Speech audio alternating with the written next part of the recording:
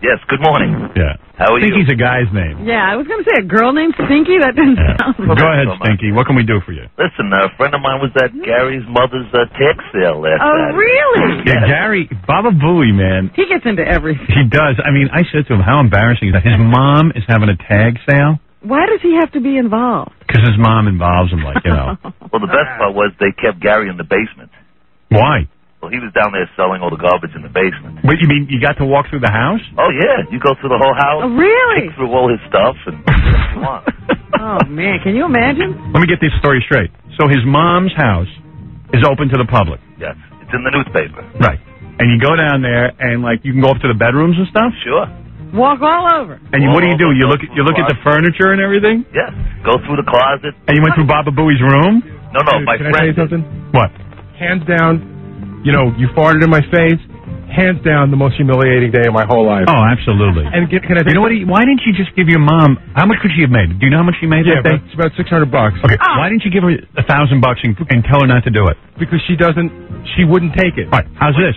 You send a friend over that she doesn't know with $1,000. Say, I'll take everything, and then cart it off somewhere. Well, we carted it off the next day, but my mom, like, even when we had stuff that had to go in the dumpster the next day, right? She was still just trying to give stuff away to people. She just she can't bear to see her possessions. No, she can't bear to see anything. She thinks like if something's in good condition. Like what didn't sell? Throwing it out, everything. Like what? Yeah, they only made $600. Dude, you know how big a 30-yard dumpster is? Yeah. It's huge. I mean, it took up the entire driveway, and it's about 7 or 8 feet tall. So you had to suffer all that humiliation for $600. Right, and then the next day... Was the E-Crew covering it? No. Oh, and then the next day... Can't we... My mom wanted to lay low. Your mom wouldn't allow it? My family in general was not hip on the idea that E-Crew covering the tag sale.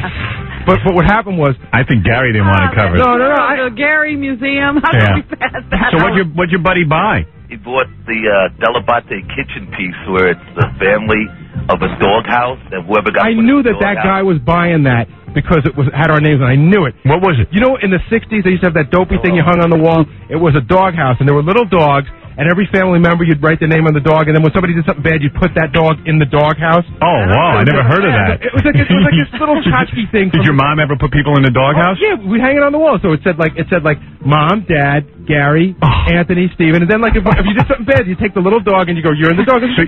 So you were in a doghouse. Well, like, would she ever take your dog and put it in the doghouse? Sure, if you did something bad. It was when you were bad. All right. Scott Einziger, get me a doghouse with everyone's name on the show, and I can put them in the doghouse. You never saw that thing? No. They were really popular. I want it.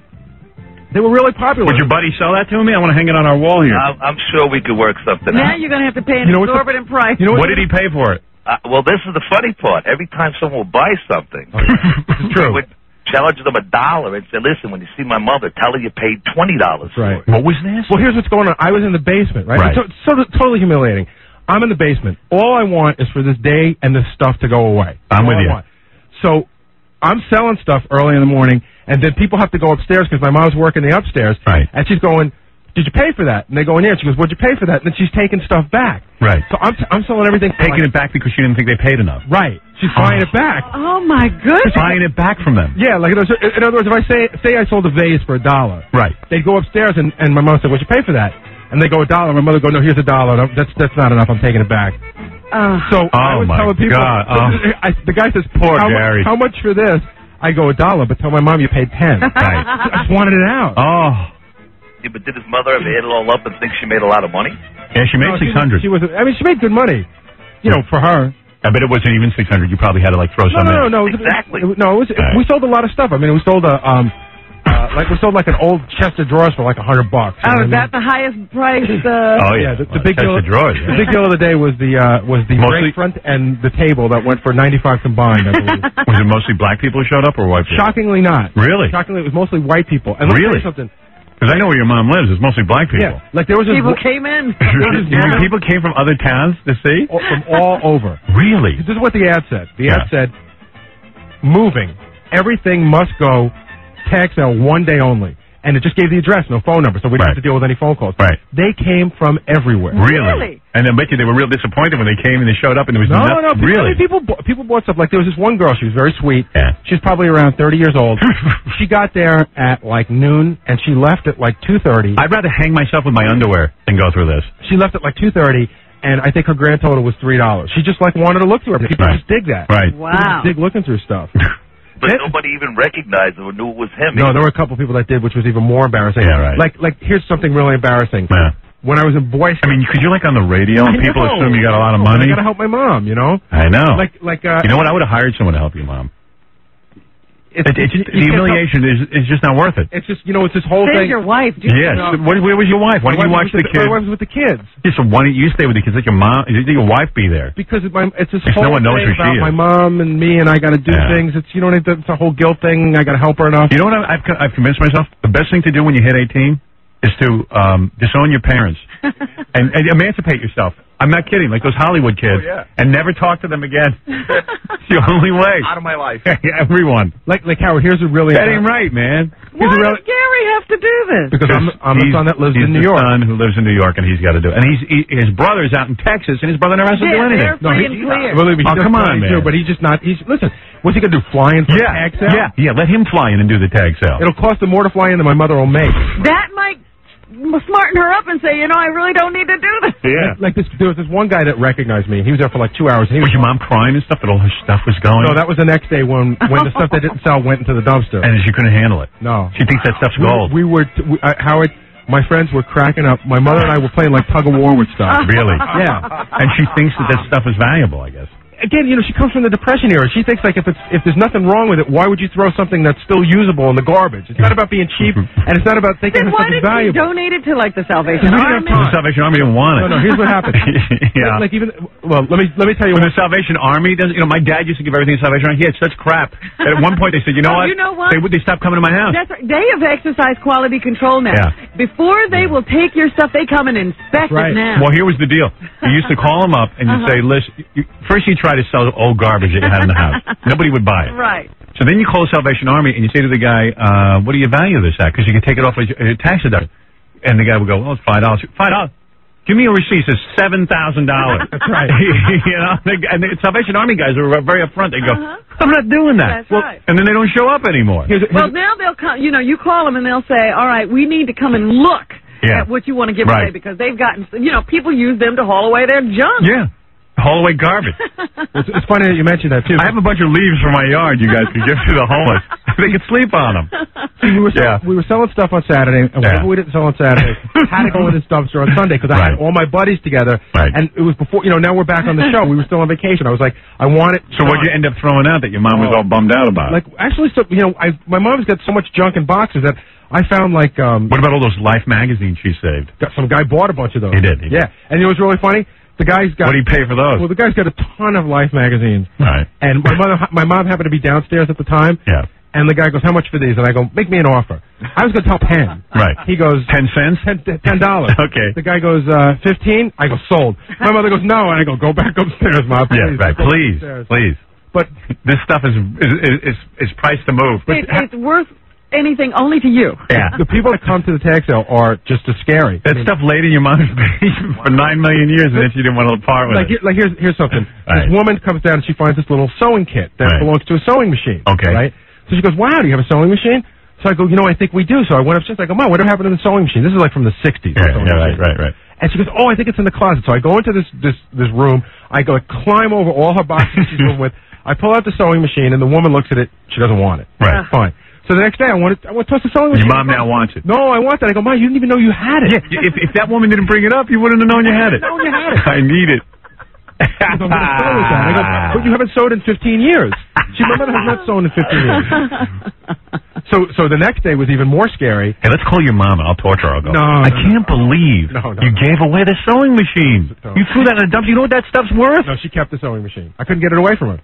Oh, really? What did she throw away? I got to call your mother. I got to call your mom. I got to torture her. No. I got it. Here's what happened. I love torturing depression. No, people. she can't handle it. What's the greatest thing that you threw away that she thought was valuable? Well, here's what happened. Go ahead. She had like furniture, right? Right. And she thought she was going to sell some of the furniture, and it wasn't in horrible condition, but it wasn't new by any. Right. Oh, if you would have been there, you would have missed a huge fight I got into with two Haitians as well. Yeah, right. Huge argument. Almost turned into a fist fight. Right. Why? They bought these kitchen chairs, right? Which are in pretty good condition, relatively new. The chairs are worth like $75 a piece. Sold them for $10 a piece. Right. Just take them, $10 a piece. Just get out. Right. $40. So the woman comes back and she goes, there's a screw missing. I said, you know what you do? You go to a hardware store, you buy a screw. So she starts hassling me, and I'm like, lady, they're $75 chairs. They're like 3 years old. They're in brand new condition. You got it for $10 a piece. I go, if you want brand new furniture, go to Old Country Road and go buy brand new furniture. Yeah, right. So she starts yelling at me. I do not come to your house to steal. You call me thief. And I go, I'm not calling you a thief. So I took $40 out of my wallet. I put it on the table. I go, bring the chairs in and leave. Right. So her husband walks in, and she starts screaming at, this man told me, get out of my house. Oh, my God. He starts yelling at me. Then I explain to him what happened. Then he tells her to calm down. Then she starts yelling at him. Right. They leave. Right. And they what happened with the chairs? They argue in front of the house for half an hour, then they leave. And did they ever buy the chairs? They took the chairs. The chairs were already in their car. Oh, they took the chairs. Yeah, but they were screaming at each other. She was screaming at him that he let me treat her like crap. That's right. He didn't support her. Right. Yeah. While she had her insane fit. Oh, dear. So the next day... Sounds like a wild day, man. So the next day, now I got to get rid of this stuff. And just think that was your day off. Yeah, my vacation. My vacation. Yeah. Throwing the third day for the closing. Right. So we got this furniture. My mom goes, I want to give it to the Salvation Army. And I said, what do you care, Mom? Let's just throw it in the garbage. Right. I can get the tax write-off. I go, you don't even make enough money to pay taxes. Right. So then a friend says, why don't you put it in Gary's name? Yeah. And I go, you know what? I don't need the tax break. I'd rather just get it out. Yeah, just throw it out. So my buddy Frank, Big Frank, Big Frank, big guy. I know Big Frank. Yeah. So, and he does like demolition for a living. Right. So I'm trying to like ease my mom into it. We take these couches outside, and he knows how to load a dumpster. You don't just throw stuff in. Right. He starts jumping up and down on them and breaking them apart, twisting off the ends and everything. Right. My mother was going to have a heart attack. Really? Yeah. Jesus. He's, your mom's a piece of work. We took out like bookshelves, and he's out there and he's like whacking them with a sledgehammer, jumping off. Your mom thinks it's He gold. had to watch all this. Yeah. In fact, we were throwing away a lot of glassware, and I kept telling my other friends, I was like, my friends were having so much fun, like throwing them in the bucket, breaking them. Right. I was going, just put them in gently. Yeah, I don't want to hear the crashing sound. Yeah, and they think you're nuts. Well, no. I mean, it's tough. I mean, it's her house. They know your mom. All right. You're breaking up her stuff. How many houses have we left? So wait a second. So here's the best part. Yeah. People come on Saturday, and I'm telling everybody, they go, well, are you doing the sale tomorrow? I go, everything goes today. Whatever doesn't sell today is going in the dumpster tomorrow. So this woman sort of jokingly asked, hey, I'll just pick through the dumpster. Can we come pick through the dumpster tomorrow? So I sort of laugh and say, yeah. My buddies and I are spending all day, and all of a sudden we hear like this rustling in the dumpster, and it's these two ladies. So every time we come out... Boy, are they cheap. They couldn't just pay a couple of bucks. Every time we come out, Frank goes, you better get out of the dumpster, I'm loading in. And he just like throws stuff in the dumpster. Oh, man. Hurry out. Man, people are... Imagine? A bunch of pack rats. And they hauled a bunch of stuff. You got to get your mom on the phone. They hauled a bunch of stuff. Oh, they had I'm going to talk to your mom. I'm going to say, you sold those those Life magazines for $15? Are you crazy? Do you know what that stuff's worth? An antique magazine. Do you know which magazines they were? Because we could say we saw the guy out on the street the other day selling them. Oh, I want to talk to your mom. I really rather... No, I got to. I got to torture her. It's not going to happen. It's not going to happen. Oh. No, I do anything for the show. But, I know. But she's fragile. Oh, please. John, get her on the phone. He doesn't know the number. Oh, okay. But like for instance, right, like the Life magazines. Like I've been to a flea market. I've seen a guy who has every Life magazine in like a plastic wrapper with a date on it. Yeah. So, okay, if you can find that guy, maybe they're valuable to him. But everything... That guy ain't there. Right. There's one guy who handed me his card. He's like, listen, I buy watches, I buy gold, I buy lighters. Give me a call. Yeah. And then people come in and like... Meanwhile, there's nothing there that he wants. Everyone's got their own little thing. One guy walks in and goes, you got toy trains? I'm like, no, he leaves. One guy walks in and goes, you got power tools? No, he's gone. Right, they have specialties. Yeah, let's get the specialties. So, dude, your buddy went over there, and what did he do? Just walk through Gary's house a bunch? Just walked through the basement. He actually found a folder with a 6th grade picture of Gary in it. I took it back. Gary wouldn't sell it to him. Why not, man? I wanted it. I knew that the guy wanted it because it was me, but it was my 6th grade class photo, so I just wanted to have it. Sure, but you didn't know you had it before. For a dime? No, there's a lot of things that I could never. So what did your buddy buy? What did he buy? He bought the doghouse and a couple other little things. But the doghouse thing is very cool. Howard, you know what one woman bought that was so bizarre? When I was in Boy Scouts, right? Yeah. My mom got like a cork board. Right. And I got a certificate for like graduating Boy Scouts, and then all my merit badges and like all my certificates and everything on this cork board had my name on it. Right. So some guy that knows the show, he found it. He goes, Gary, you're not going to want to sell this. I go, please, what am I going to do with that? So I put it down, and he goes, I can't believe you're not sentimental. 2 minutes later, some lady who has no idea what's going on, she goes, how much for that? I go, $1. She bought it. And she bought your Boy Scout cork board? My Boy Scout cork board. You know what? You undervalue these things. Why do you think she bought it? I have no idea. You could tell that this woman didn't know the show. She's like a black lady. She spoke with an accent. She definitely didn't recognize me. I don't know what she wanted. Thought it was art. Yeah. I thought it was art. It's beautiful. And then the other thing is... You got an original Dell'Abate. Yeah. And the other thing is, people are so weird. They'll walk through a house. They'll see a million things. We have the house open to anybody. Right. So some guy goes back to the laundry room, and he comes out with all detergent. He goes, how much for this? I go, no, we got to wash clothes. He thinks that's for sale. Yeah. Oh. And everything. My How mom got weird. because I sold the floor wax. Some old guy came in, how much should I go? $1 for the floor wax. And you mean she wanted the floor Well, wax? she was going to wax the floor before she left, but I didn't know. Why would you do that? She's leaving. Yeah. It was a tough day, man. I bet. Hey, that's cool. Hey, if you got that Delabate doghouse, I'd like to get in on that. I would certainly love to see it. Yeah, me too. If your friend can bring it down. All right. Thanks. Howard, Your there was, number, something to call back. All right, dude, hold on. You got it. All right. there was a guy there that was a fan of the show that was actually pretty nice. He spent like 3 hours and a half looking through stuff, Yeah. and he kept coming to me. He goes, geez, I think you're going to want these. He found like a briefcase of like family photos. Yeah. I was like, I don't want those floating around. And the guy kept going, he kept finding like my old Thank report goodness he cards. did. Yeah, right. He was actually nice enough not to buy them. Yeah, cool. We should have gone to this tag sale. I know. We should have been had there. the 6th grade picture, the married bed. I want the and doghouse. report card. Now you're gonna see. I'm gonna have to pop for $150 at least for that Absolutely. thing. Hey, here's your mom. Oh, it is? Yeah. Hey, Mrs. Delabate. Yes. Hey, I'm sorry I missed the tag sale. I would have come down there. Fun. Hey, can I tell you something? Yeah. Pardon? Can I just be honest about something? Yeah. Go ahead. So Gary's telling me about the tag sale. We're having a good time kidding around, but Gary always told me you collected Life magazines. Yes. And I said, do you realize, but an original Life magazine, were they in good condition? Yeah. I Yeah. would say. Yeah. They drew up. I said, when the original Life magazine, I know a guy who's a collector. Yes. Each issue can sell for hundreds of dollars. Really? Yes. And I cannot believe this breaks my heart. What? That was given away for 15. 15? Yeah. 1,500? 1,500? 1,500? No, $15. What? You allowed that? No, it broke my heart. How do you sleep at night knowing that stuff is worth thousands of dollars? You know what I was upset about? You should have had me down there. Gary doesn't know how to negotiate. It would have been great. Yeah. Well, you know what upset me? That What? the next day they threw furniture out that was in good condition. Oh. All right, wait. That they could have put at the curb, and people that needed, poor people Could would use come it. along and take it. What about I didn't those- want to sell it, Why but I did that felt happen? Why do you allow this? Because I'll tell you why. Wait, Why? I'm a product of the Depression. No, you're right. I'll I tell you agree with you. Never Yeah. mind the depression. Gary has no right to take that stuff and throw Right. it. Throw it It away. broke my Can I- heart. first of all, I it's said, your You stuff. know why? Yeah. He didn't have a poor day in his whole life. Exactly. You provided too much for him. Right. Right. Now you've hit on it. Hey, can I say something else? Can I say Go something ahead. else? When ahead. Frank was breaking up the furniture, I Yeah. heard the whole story. Do you know there were two lovely women trying to go through the dumpster? I told him to go through it. Yes. I And just go through it and take it because I can't see him throwing but it Frank out. and Gary Yeah, the- scared them away. They scared them away. Yeah, No, we look I at know. They people- were very mean. They were mean. You know, Howard, They can I were say- good. can I They tell you- did a lot of work, but they were mean. Can I tell But you the one- Life magazines could have been your ticket to a healthy retirement. Right, exactly. Oh, I would have retired for the rest of my Howard, life. It's can an I tell you one outrage. incident that was- Lived in luxury. Can I tell you one incident that was strange? Yes. Now, your parents, right? Your parents are like about my parents' age. Would you say that your mom and dad are a little bit on the superstitious side? Yeah, I guess so. Okay. They broke a mirror. Oh, we broke a mirror. Oh, they're not like that, She no. was so angry. Oh, really? She was so Yeah. mad. She, like, and you know what? And you had a lot of 60s And furniture. then I 19 had an accident the next... Oh, Did Ma, you? come on, you're not going to blame. Oh. She had a car Oh, accident. yes. You Yes. blame that on the I mirror? believe in it. You're telling me Gary broke the mirror, and you had an accident? Yes.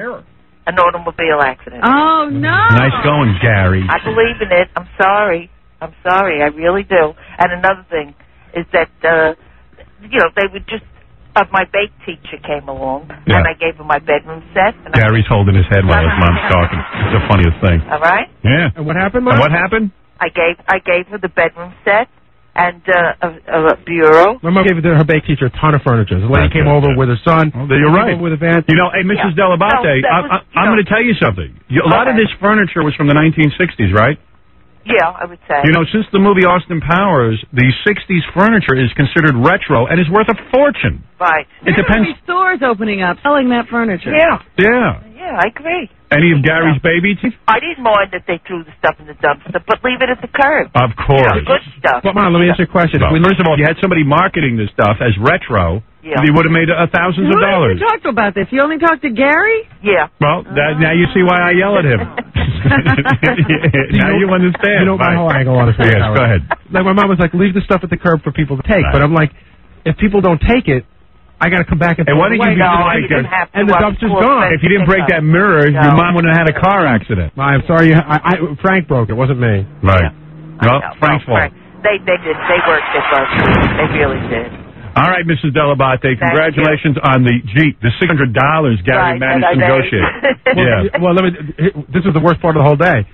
So at the end of the day, you know, my mom sees that we're making all this money and everything. Yeah. And they delivered the dumpster at like 10:30 in the morning, and I cut a deal with the guy where I paid cash for the dumpster. Right. So my mom says, "How'd we do?" You know, we're all exhausted. I got all the money. I pulled it all together. I said, "I got good news and I got bad news." And she goes, "What's the good news?" I said, "Well, we made $580." She goes, "What's the bad news?" I said, "The dumpster was $550."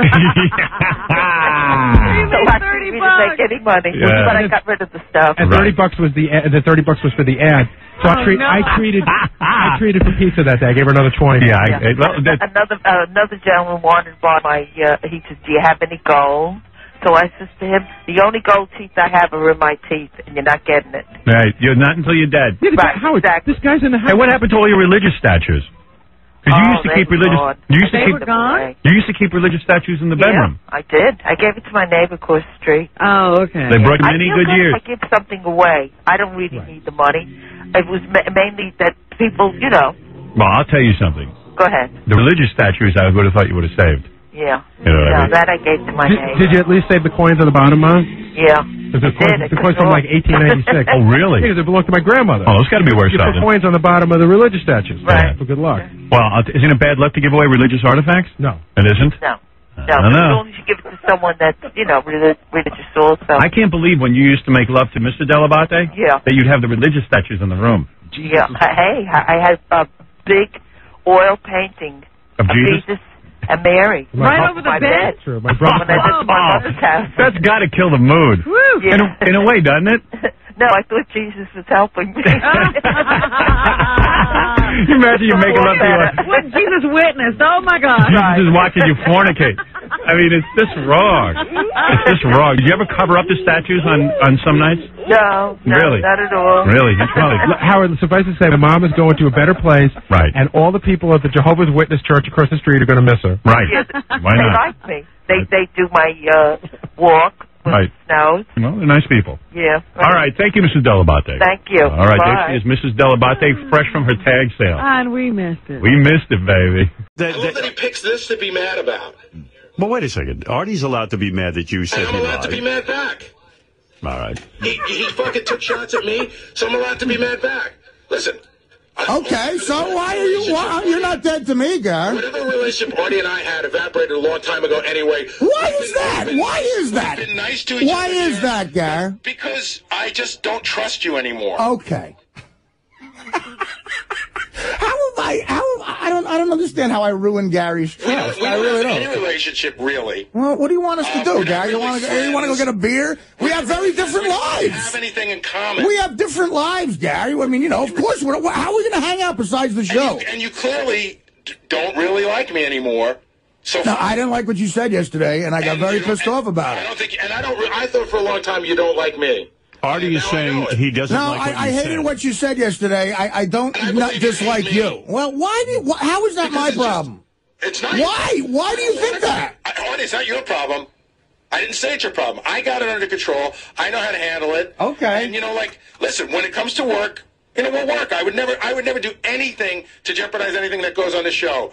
But for you and I not to talk to each other is not going to change our relationship all that much. All right. Well, who do I call when I lie about being sick? Call me. I'll accept your lies. Okay, Gar. Because that's work-related. And it'll hurt you again. It'll betray you again. Gary crying on his way to work.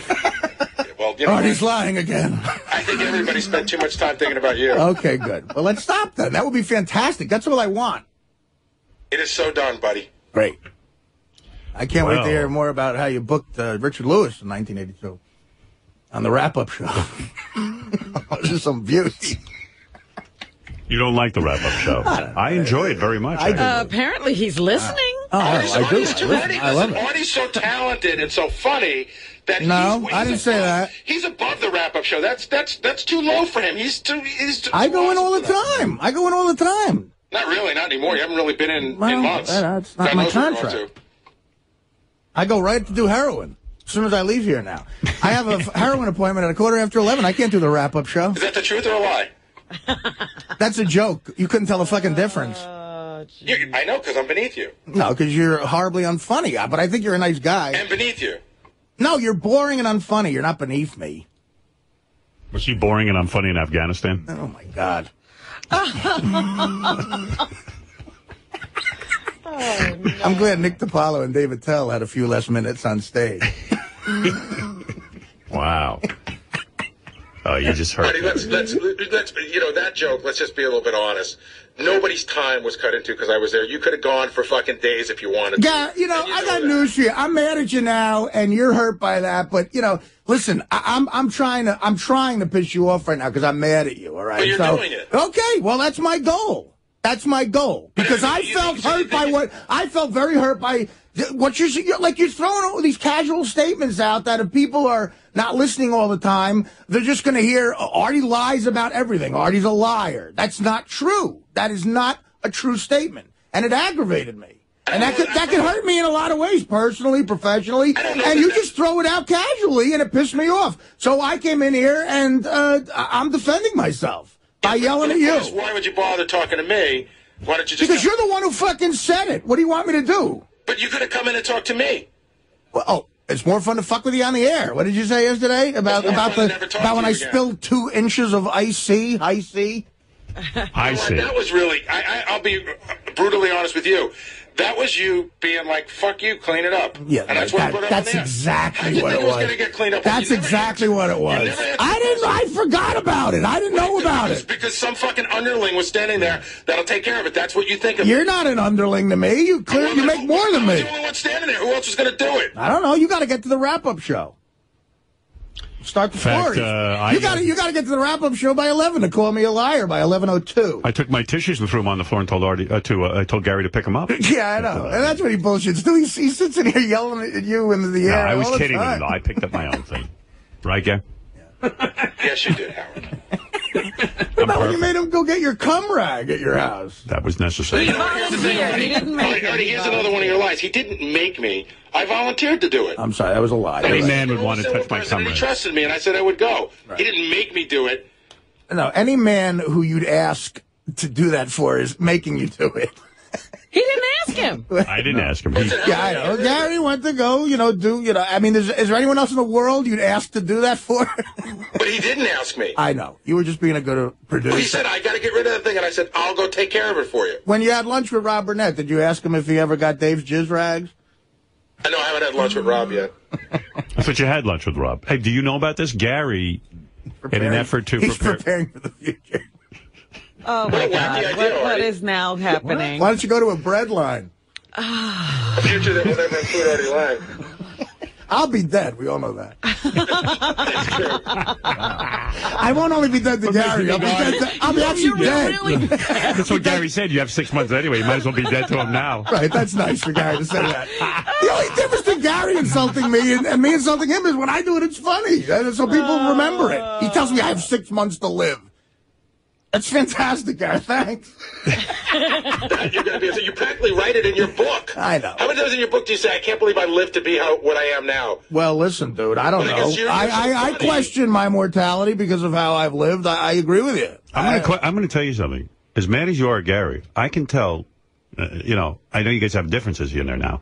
But Gary is so upset about you because he loves you so much. Now, you're never going to get that. But maybe I'm upset because Gary... Look, a lot of people said shit in that room. Yes. And a lot of people make accusations. And of course, Will is right. I don't care about him. Right. But Gary, I do. Of course, it hurts more with Gary. Gary's a major reason I'm sitting here. He's a big part of my career.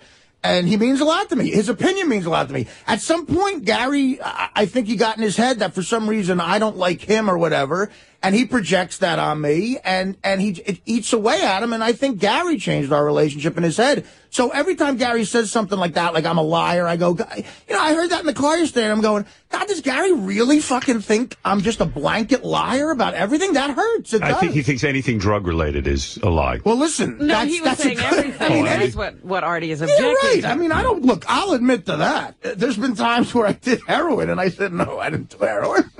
There's been times I was pulled over speeding by a cop, and I said, really? Was I doing 80? That's what happens. That's life. You lie about shit. You're right in Gary's case, and Artie's right in his case. He's so angry at Gary because it matters to him. You don't get angry about people that don't matter to you. Right, that's right. It hurt me a lot to hear him say that. I don't care. You know, everyone else in that room is, first of all... Is this the makeup phase? Because I like the arguing phase better. I know. Well, I'm not ready to let go of that. You love that more than anything. You brought it up. See, you brought up that Gary is hurt. I mean, Artie lied about seeing a shrink for 6 months. I know. That was work-related. How is it work-related? Were we going to fire you if you didn't go? No, listen, there's people in my... That was lazy-related because you didn't want us to break your balls, but we weren't going to fire you. Well, I'll certainly admit to being lazy, but you guys... here's a bulletin, guy. You guys aren't the only people in my life that are affected by that. I didn't, my mother was comforted in thinking I might have been doing that. So, like you do to your parents sometimes, yeah, you lie. But now you admit that your lies are wider than just drug-related. No, the shrink is drug-related. It all ties into, if you want to call it a disease. First of all, I don't think it's a disease. I think it's just a bunch of assholes who want to get high. But if you want to call it a disease, whatever, then that's part of it. The lying and all that. I mean, Dr. Drew will tell you that. Dr. Drew did tell us that. Right, of course. I mean, and it compounds and stuff, but I've never lied. Have I embellished stories to make them funnier? Yeah, but that's my job. I didn't lie about buying piss. Is Artie still dead on the wrap-up show, Gary? I think that's a major discussion that you shouldn't give up. I'm not going there anymore. To the wrap-up show? No, yeah, I'm going to the wrap-up show. Oh, shit. But listen, I'm at the point now where Artie is mad at almost everything I say in the wrap-up show. No, that's a lie. How am I mad at everything you say in the wrap-up? Mad, and Artie's, I'm not mad at you. I think it's funny. And Artie's quite honestly bored to tears by me. Oh, but listen, now I don't know what I can and can't say about I like when you discuss Artie. I think you should continue to do it. I like when you discuss me. It fascinates me. I don't know what I can and can't say about Artie anymore. You can say everything. Say whatever you want, Gary. How am I your boss? I'm not telling you what to do. He's just telling you didn't like it. Right. The show's working. You want me to not? Yeah, I'm reacting to it. You're like the Rush Limbaugh of Artie. Like, in other words, you say stuff and it provokes. It's a provocative show. You've gotten a response. It means it's not boring. Artie's your Democratic Party. You know what's so crazy about Gary, too? He's in this cloud about my opinion with the Afghanistan shit. We were over there for a week. Right. He knows how much fun we had together. He knows it was good. He was there, and he still doubts it. You know what I mean? It's like I doubt it because I wasn't there. Right. I mean, of course. Hold on. You didn't take a shot at whether we had fun or not. You took a shot about whether you wanted me there. Whether we had fun or not isn't the... Garrett, listen, I came in here today knowing that you're so insanely sensitive about that, and I was pissed off at what you said. So, Clay, knowing that you're so insanely sensitive about that, and I was pissed off at what you said. So, clearly, I'm trying to make you mad. And so, you know what? Here's the really fucked up thing. This is what it all comes down to. I don't know whether to believe you right now. I swear to God, I don't know. I don't know what the truth is. Did you really like having? I think he liked having you in Afghanistan. I think Artie sees that he upset me so much that now he's reeling it in, and I don't know. Listen, man. The truth of the lie is anymore. No. I did upset you. Mission accomplished. Did you mean it? Yeah, Garrett, listen, man. Did you mean it, Artie? If you can't tell whether or not if you can't tell whether or not I wanted you there by our experience there together, then that's fucked up. I mean, maybe you didn't want him there, and it turned out better than you thought. Right, that's the whole point. I don't doubt that we had a good time there, but I'm still not sure that you wanted me there. Okay. Well, did you want him there? Yes. I don't think that's honest. Oh, boy. I got to go with Gary on this one. Come on, Artie, be the brutally honest guy. You said you were going to be brutally honest. Be brutally honest. You did not want Gary in Afghanistan. I'll tell you what. It's fucked up because we were just arguing and yelling, but I did want him to come. I believe you're being truthful. I don't know. He's being deceptive. Do you want to take a lie detector test on that question alone? I'll take it. You will. Sure. You will take that. Because I just want Ed Torian in here for any reason. Right, me too. Do you want Artie to... nothing drug-related to say, just one question. Did you want Gary in Afghanistan? Well, if I would certainly take that lie detector test, but... again, that fucking detector test isn't credible. It said Ralph is gay. Ed is one of the top guys in the country. What are you talking about? And he lied, not just Ed. Right. Ed is you're just saying the... in general. In general, the test. You don't buy it. Yeah. Do you want him to take the test, Gary?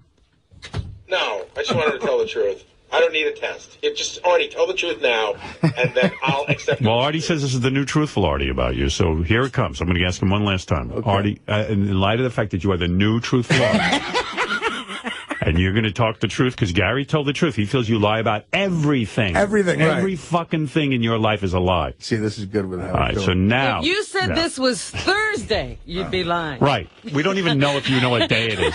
So here's the thing, Artie. It's the last day before we have a day off. Did you want Gary in Afghanistan? Yes. You know what? He gave me this smile, too, before he said it. Well, I did. You looked at Gary, and you looked at Gary, and you felt bad for him. You're looking at that TV screen. No, that's not true. Yeah. That's not, you feel bad for him. He does have a Bob Cratchit look there. I believe Artie did not want... I believe Artie is lying now and does not want... Well, that's what you're saying. Yeah. I think Artie had a different idea in mind when he was crafting the whole thing. He's a mastermind. Artie's idea was to go to somehow score pure heroin in Afghanistan. When I was crafting Operation Merce... And he had a whole scenario of who he was going to invite and certain people he needed for various aspects of being Artie. And then Gary said, I'd like to go. And Artie, had to change his plan. I had someone else in mind who was a friend of mine. I didn't ask Gary the same reason I didn't ask a guy like Fitzsimmons or even Levy. They have kids, and I just try, I said... No to kids, but Gary was aggressive, and he brought it up. So I'll say that I did have a friend in mind to come. Right. But when Gary wanted to come, that took up the other seat. And look, Gary is a guy known from the show. Anybody who's a fan of the show would love to see Gary. So, well, there you go. So, The friend wasn't going to perform, correct? No, he wasn't. That's important. In other words, I didn't take up a performer's spot. Right. He wasn't performing. No. But let's face it, your friend would have been a lot more fun than Gary. Quite frankly, my friend might have got lost in the poppy fields. I don't know what Artie's friend was going to do there. Artie was sleeping most of the trip. Yeah, well, that's not a lie. So how about the Crafts? In the beginning, how about when the owner of the New England Patriots? Right. I want the truth now. Okay, I'll give you the truth on all this stuff. When the Crafts, that's the Kraft family, they hired you to do the birthday, and then all of a sudden, Gary somehow glommed on.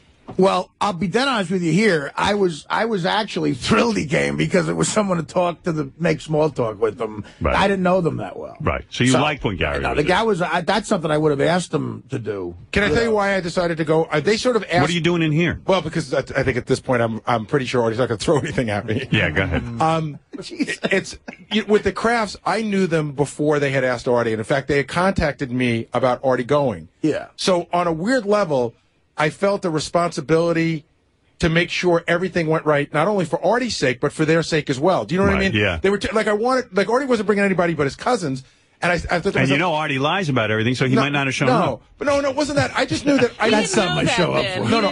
I knew Artie did. I knew Artie didn't know them. Right. I knew that he was there to perform, but that it was going to be a private party. That was very helpful. I did as much for the Crafts as I did it for Artie, and then absolutely a part of it I did for myself. I wanted to see what was going on up there. It was an interesting, it was a private jet back and forth. It was fun, but I would have been in a bit of a disarray without Gary there because I don't like making small talk with people who I barely know. Was there anybody you had to kick off the plane this time? No, there was plenty of room. No, that was sounds like you two are back to being buddies. The worst thing I did on that trip was that we've gone full circle here. Is Artie alive again to Gary? I don't know.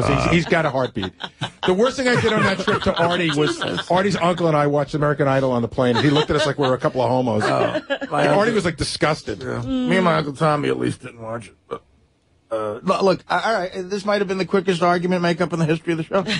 All right, well, there you go. You guys had a lot of bad words. I just can't believe that. Obviously, look, that's a sensitive subject, the Gary, the Afghanistan thing. I can't believe that whatever got in his head with that doubt is so there that we were fucking over there. Like, I can't hide disdain for somebody for a week. I forgot what. Not in Afghanistan. No, but I didn't think you had disdain. You're missing the point. I didn't think you had disdain. If I resented you for any reason for coming and taking a friend's spot, believe me, it would have come out when I was on the 15 Valium in Kyrgyzstan airport. It sort of did at one point. It did? Well, no, Artie got really mad at me at one point during the trip, and it got really ugly. That was very hurtful to me, too. Well, when was that? Oh, on the Valium? Or after the I was on the 40 volume. After the night. You see, no, don't exactly. It was 15 Oh, it volumes. was 15? Oh, it was only 15? And what No, else it was What 50 by size were 8 they? Ambien and 3 shots of wild turkey. Oh, my God in heaven. What are we going to do? What And by the way, Dude, I was That in. would I was kill in. an elephant. I was in Kyrgyzstan. Oh, my God. All right. How It's do you easy. handle It's that easy many- not to drink in Ibiza, wherever you guys go. How many drugs can you take? He has a tremendous constitution. Listen, the late John Belushi and Chris Farley had tremendous constitutions. Wow. Everyone always says that. They were dead at 33. That's right. You've outlived them all. You're a right. better drug taker than they are. He has more tolerance. What did you used to say years ago when I used to listen to you? What you used to say? Keith Richards is the best white. greatest white drug taker ever. Well, the guy is. I mean, at him. first He's of all, alive. He's even still alive. I mean, he even looks the- like Dracula Even the cigarette smoking. I mean, this guy smokes constantly. on stage. On stage. He can't even put down a cigarette, and when he's in the middle of a guitar solo, he's got one burning in Right, it. he's got the cigarette in the guitar. Him and Ron Wood, both. Yeah, and the guy's, thin and looks good, for a guy who's done that much. So crazy he ran up a tree and almost killed him. Right. Anything I said on that shit, you can't believe. I mean, of course. It was.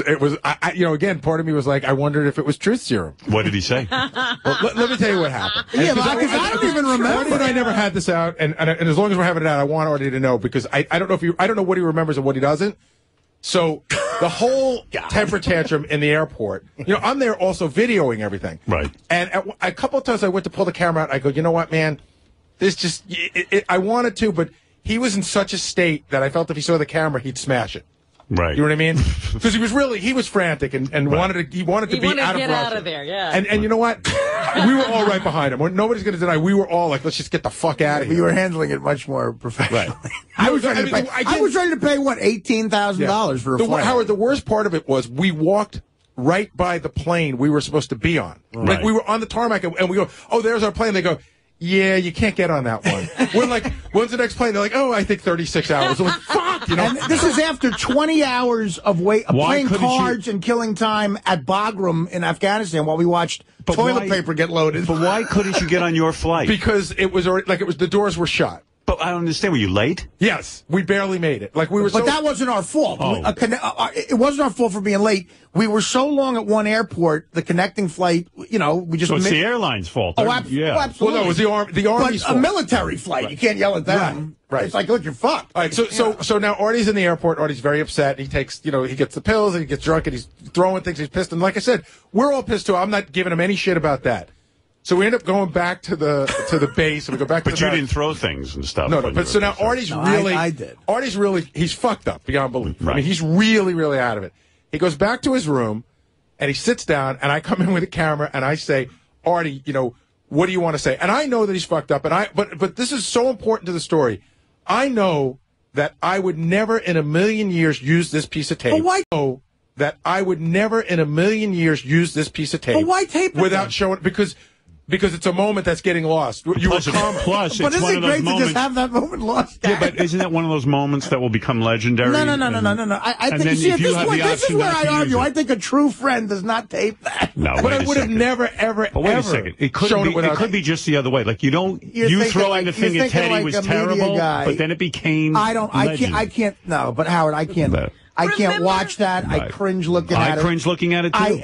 Yeah, but okay. But it could be the thing that makes you snap out of whatever it is you're in that you won't make the right decision I think I for. could figure that it looked pretty yeah, but at the No, same no, point, no. without the video. when you work on this Sometimes you show, need to- And you guys were nice enough not to air that for 2 hours. yeah. Well, you told me to air it. Yeah, right. Okay, clearly I'm fine. we Don't called blame me Artie. for that. We called Artie. I said, Artie, He's- I'm not going to air it. He's in a straitjacket, and he said, Howard. air it. You called me and told me to air it. Our decision was not to air it, Artie. Why did Yeah. you overrule it? Yeah, right. We didn't air it. Yeah, right. That's the truth. Well, why would you listen to anything I said? within Because a I day? believe you. At least then I did. Can I finish? I want to finish the Good story because Lord. it's important. It's Yeah. important for me to get it out. So now Artie and I are in this little tiny dorm room together. Okay. And I start taping, and Artie goes, shut that fucking thing off. He goes, I know exactly what you're up to. I know how you are. I know what the fuck you're thinking. And I'm like, okay, I get it. I got it. I got all that. Right. Well, wouldn't you I- think and I that shut if you're like on the ground throwing up and I've got a camera? Yeah, anything, But you know Garrett? what? I could always erase that. I could never go back and get Why it. would you even tape statement. Because it's just the thought of... Because you might have wanted it. Oh, yeah. All right, so we move ahead. I might have wanted it. Let's move ahead. So I shut that camera off living in a immediately. different world. He's very upset. He's very agitated. You should never have turned the camera I off. shut the camera off. That's my problem with And it. then Artie, I thought, fell asleep. And I have to tell you, it was me and Dave Attell, Nick DiPaolo, Jim Florentine. It's like 5 in the morning now. It's light out. We all tell Artie we're going to bed. We're like in 5th grade. So that Artie thinks that we're all going to our rooms, and then we agree that we're going to meet out in 5 minutes to go get breakfast. But we don't want Artie to know. We don't want Artie to know we're out. So we're standing out in front of the barracks, and we're all having this conversation like, oh my God, Artie's so fucked up. We're just sort of like, decompressing and everything. And all of a sudden, Attell goes, oh shit, there he is. He's out. So Artie was out. It was like, fuck. And that's when Like a Artie, bear. in front, He got out. in front of everybody, and I don't know what Artie remembers and what he doesn't, but in front of this group of guys, Artie came right at me physically. Yeah. And he's like, you motherfucker, I know you, more of the same, you fucking cocksucker, you piece of shit, and just started calling me the worst names you can imagine. Wow. And then the next morning, the next afternoon, I slept right in the half. Artie got up, and when he saw me, he goes, yeah, by the way, last night I was a lot out of line. All right, let's go get some breakfast. Yeah. So that was. Well, I forgot. I don't remember. I was all terrified, Howard. I was, and I wasn't sure what Artie remembered and what he didn't. Well, so like, there's a part of me that I've always thought, does Artie know what he said to me? And I don't remember. Was that just a simple apology, or does Artie not remember any of it? But I will tell you, Howard, did I talk to you about this in the summer? How hurtful it was to me? Yeah. I don't really remember I don't remember details about what I said, but I mean, shit. Yeah, Gary was on the phone with me for. I knew all about this like Gary was on the phone with me for days about it. It hurt. It just really. Well, I mean, I don't know. You could have called me and said it, But I didn't know. I couldn't even figure. I almost didn't want to call you because if I did, I didn't want to remind you of what you might not have remembered. Well, but see, now you know something that I don't really know all of that's festering, which is why you might be aggravated too, or might think that way about me. I don't know about Well, it's also, again, since it happened there, it's a part that makes me wonder, did Artie want me there? No, I mean, in that state, I was mad someone was filming me, I mean. No, I get it. And that makes me question someone's friendship if they're filming me while I'm, practically throwing I'm up in an questioning army whether he's a good producer. He stopped filming. Well, there's that. Well, there's that too. To me, I'm like, okay, what's the fuck is he over there if he ain't filming that great moment? But it wasn't your video he was shooting, was it? Well, it was for the like TV show. You start thinking if I'm going to jump off, a cliff, does he talk me off the cliff, or does he videotape me jumping? He's a documentarian. He can't help you with a cliff. Once you're going over that cliff, you're there. That's making the news, not recording it. I'll tell you one thing though. What do you want to jump off a cliff and not have a memory of it? I'll tell you one thing that be great for my kids to see. Here's your dad. You're not having kids. I want to have an illegitimate kid. I decided, like the Jerry Lewis thing. Yeah. But I'll take care of it. Angie Everhart announced yesterday she is having a child. And doing a reality show. It could be Artie's child. So listen. If it was Artie's baby, it'd be fantastic. Here's the funny thing about that whole thing. As fucked up as I was, the Army guy that was with us, the Vietnam guy, Jeff Anthony, this fucking, black guy who could do like 1 million push-ups and sit-ups. Right. And strong guy. And he just knows everything about the military, and he's just been there, done that. He was tolerant of a lot of our bullshit behavior, okay? Right. And he tolerated a lot of bullshit from me. Right. But the one thing I remember in that man is he had enough of me. Okay. So back at the barracks, already wandering around. Right. I'm wandering around. High as a kite. Clearly fucked up. Which that was their biggest fear in getting Artie over there. He really did tell them that he was fine. Jeff turned to us, and he goes, "You fucking guys got to figure this out." Yeah. And I'm like, you saw what we're doing. So I guess at one point he just got, it's like the Marine in him. Yeah, these guys aren't going to figure it out. This asshole, junkie, hippie, fucking comedian. So he went over to me, and this I do remember, and he grabbed me by the shoulder. Now, I only knew this guy to be a friendly guy the whole time. He grabbed me, and he got me in like a mini headlock. and he looked at me, make friends wherever you go. He looked at me, and he said, listen, motherfucker, this is an Army base, okay? You get the fuck inside and go to sleep. And you listened, right? And I went right inside. I marched you see, that's what you need. You need to join the Army. He's not yelling at that guy. Right. I said, if this 58-year-old guy beats the shit out of me right now. I mean, did he see the tirade against Gary? Yeah. I'm sure. Well, no, he didn't. Oh, he wasn't there? He didn't. It was just, it was Dave and Jim Florentine and Nick and, meanwhile, me and Attell, had just talked for years. Me and Attell have always talked about how we want to get off booze and all sorts of drugs and everything in the road. And Attell, I think, has still been sober for almost a year. I think you cured him. Which is fantastic. But he doesn't want to drink again, he said. He had been sober for four months at that time, but the only thing with Dave is he smokes, I'm going to say 5 packs of cigarettes a day. I know. He can't get rid of that. But He also doesn't sleep much either. No, he's a vampire, Attell. Yeah. He is, and he's always been. That's why he's such a great comedian. Like on Easter Sunday, on Christmas Day, Attell had 5 spots at the Comedy Cellar. Wow. That's why he's so great, I'm sure. Howard, do you know talent and doing it. We landed from this fucking 87-hour trip in Afghanistan. We landed 5 o'clock on Saturday afternoon, and Dave gets his cell phone. I go, "Who you calling?" He goes, "I want to see if I can get a spot at the Comedy Store." You know what? Here's a great thing. Wow. Like that, he worked that night. The day you landed. We landed at 5. I think he went on at midnight. Here's why he might be the greatest comic, I think, of my generation, like club comics, and why he deserves it is like in the beginning of the week, they call it calling in your avails, your availabilities to a club. Like on a Monday, you call up the manager of Stand Up New York or the Comic Strip or the Cellar, and you go, "Listen, I'm available Monday through Wednesday," and they go, "All right." You got a 9 o'clock Wednesday, 9 to 9:20, and they give you your spots for the week, and that's, you go. So, while we're still in Afghanistan, we're in Kandahar, and Jim Florentine has a special cell phone that we can only use some of the time. We had just been bombed. There was a bombing that made the papers. We're all calling up our family and going, "I'm okay, we're okay." And then I hand the phone to Attell, and in the back I hear Attell go, the name of the woman who runs the Comedy Cellar is Esty.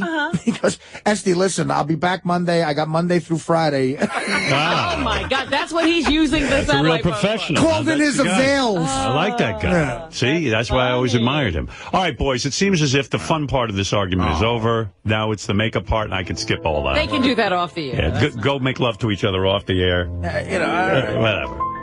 All right. That was a good argument, though. I thought Artie was dead for a little while. that was great when Artie was dead. Artie didn't like that. He didn't like being dead. They made up. He came back. A couple of knockout punches from both sides. Did you see a white light, Artie, before you came back? You know what that was like? That was Hagler Hearns. It was only 3 rounds, but a lot of blood. Went fast. Yeah. I'm sure everyone enjoyed that, though. Do you ever the Hagler Hearns fight? I have that on DVD. The end of the first round, Hagler's face is bleeding, and he looks at Tommy Hearns with a look of like such death. Yeah. And then he fucking knocked him out.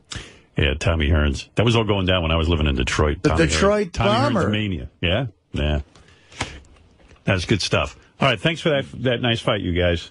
Good job. You guys can Thanks go for home starting off the morning. You know what? I got mad. Just killed a nice 45 minutes for me. I got mad last night thinking about, as soon as I heard Gary say that, I got mad and it was festering, and I said, I'll sleep on it. And I woke up today okay, and then, something triggers you, and then, Yeah, I might even in the next hour play it again, get you all worked up so you guys can go at it again. They triggered it. Already saw me.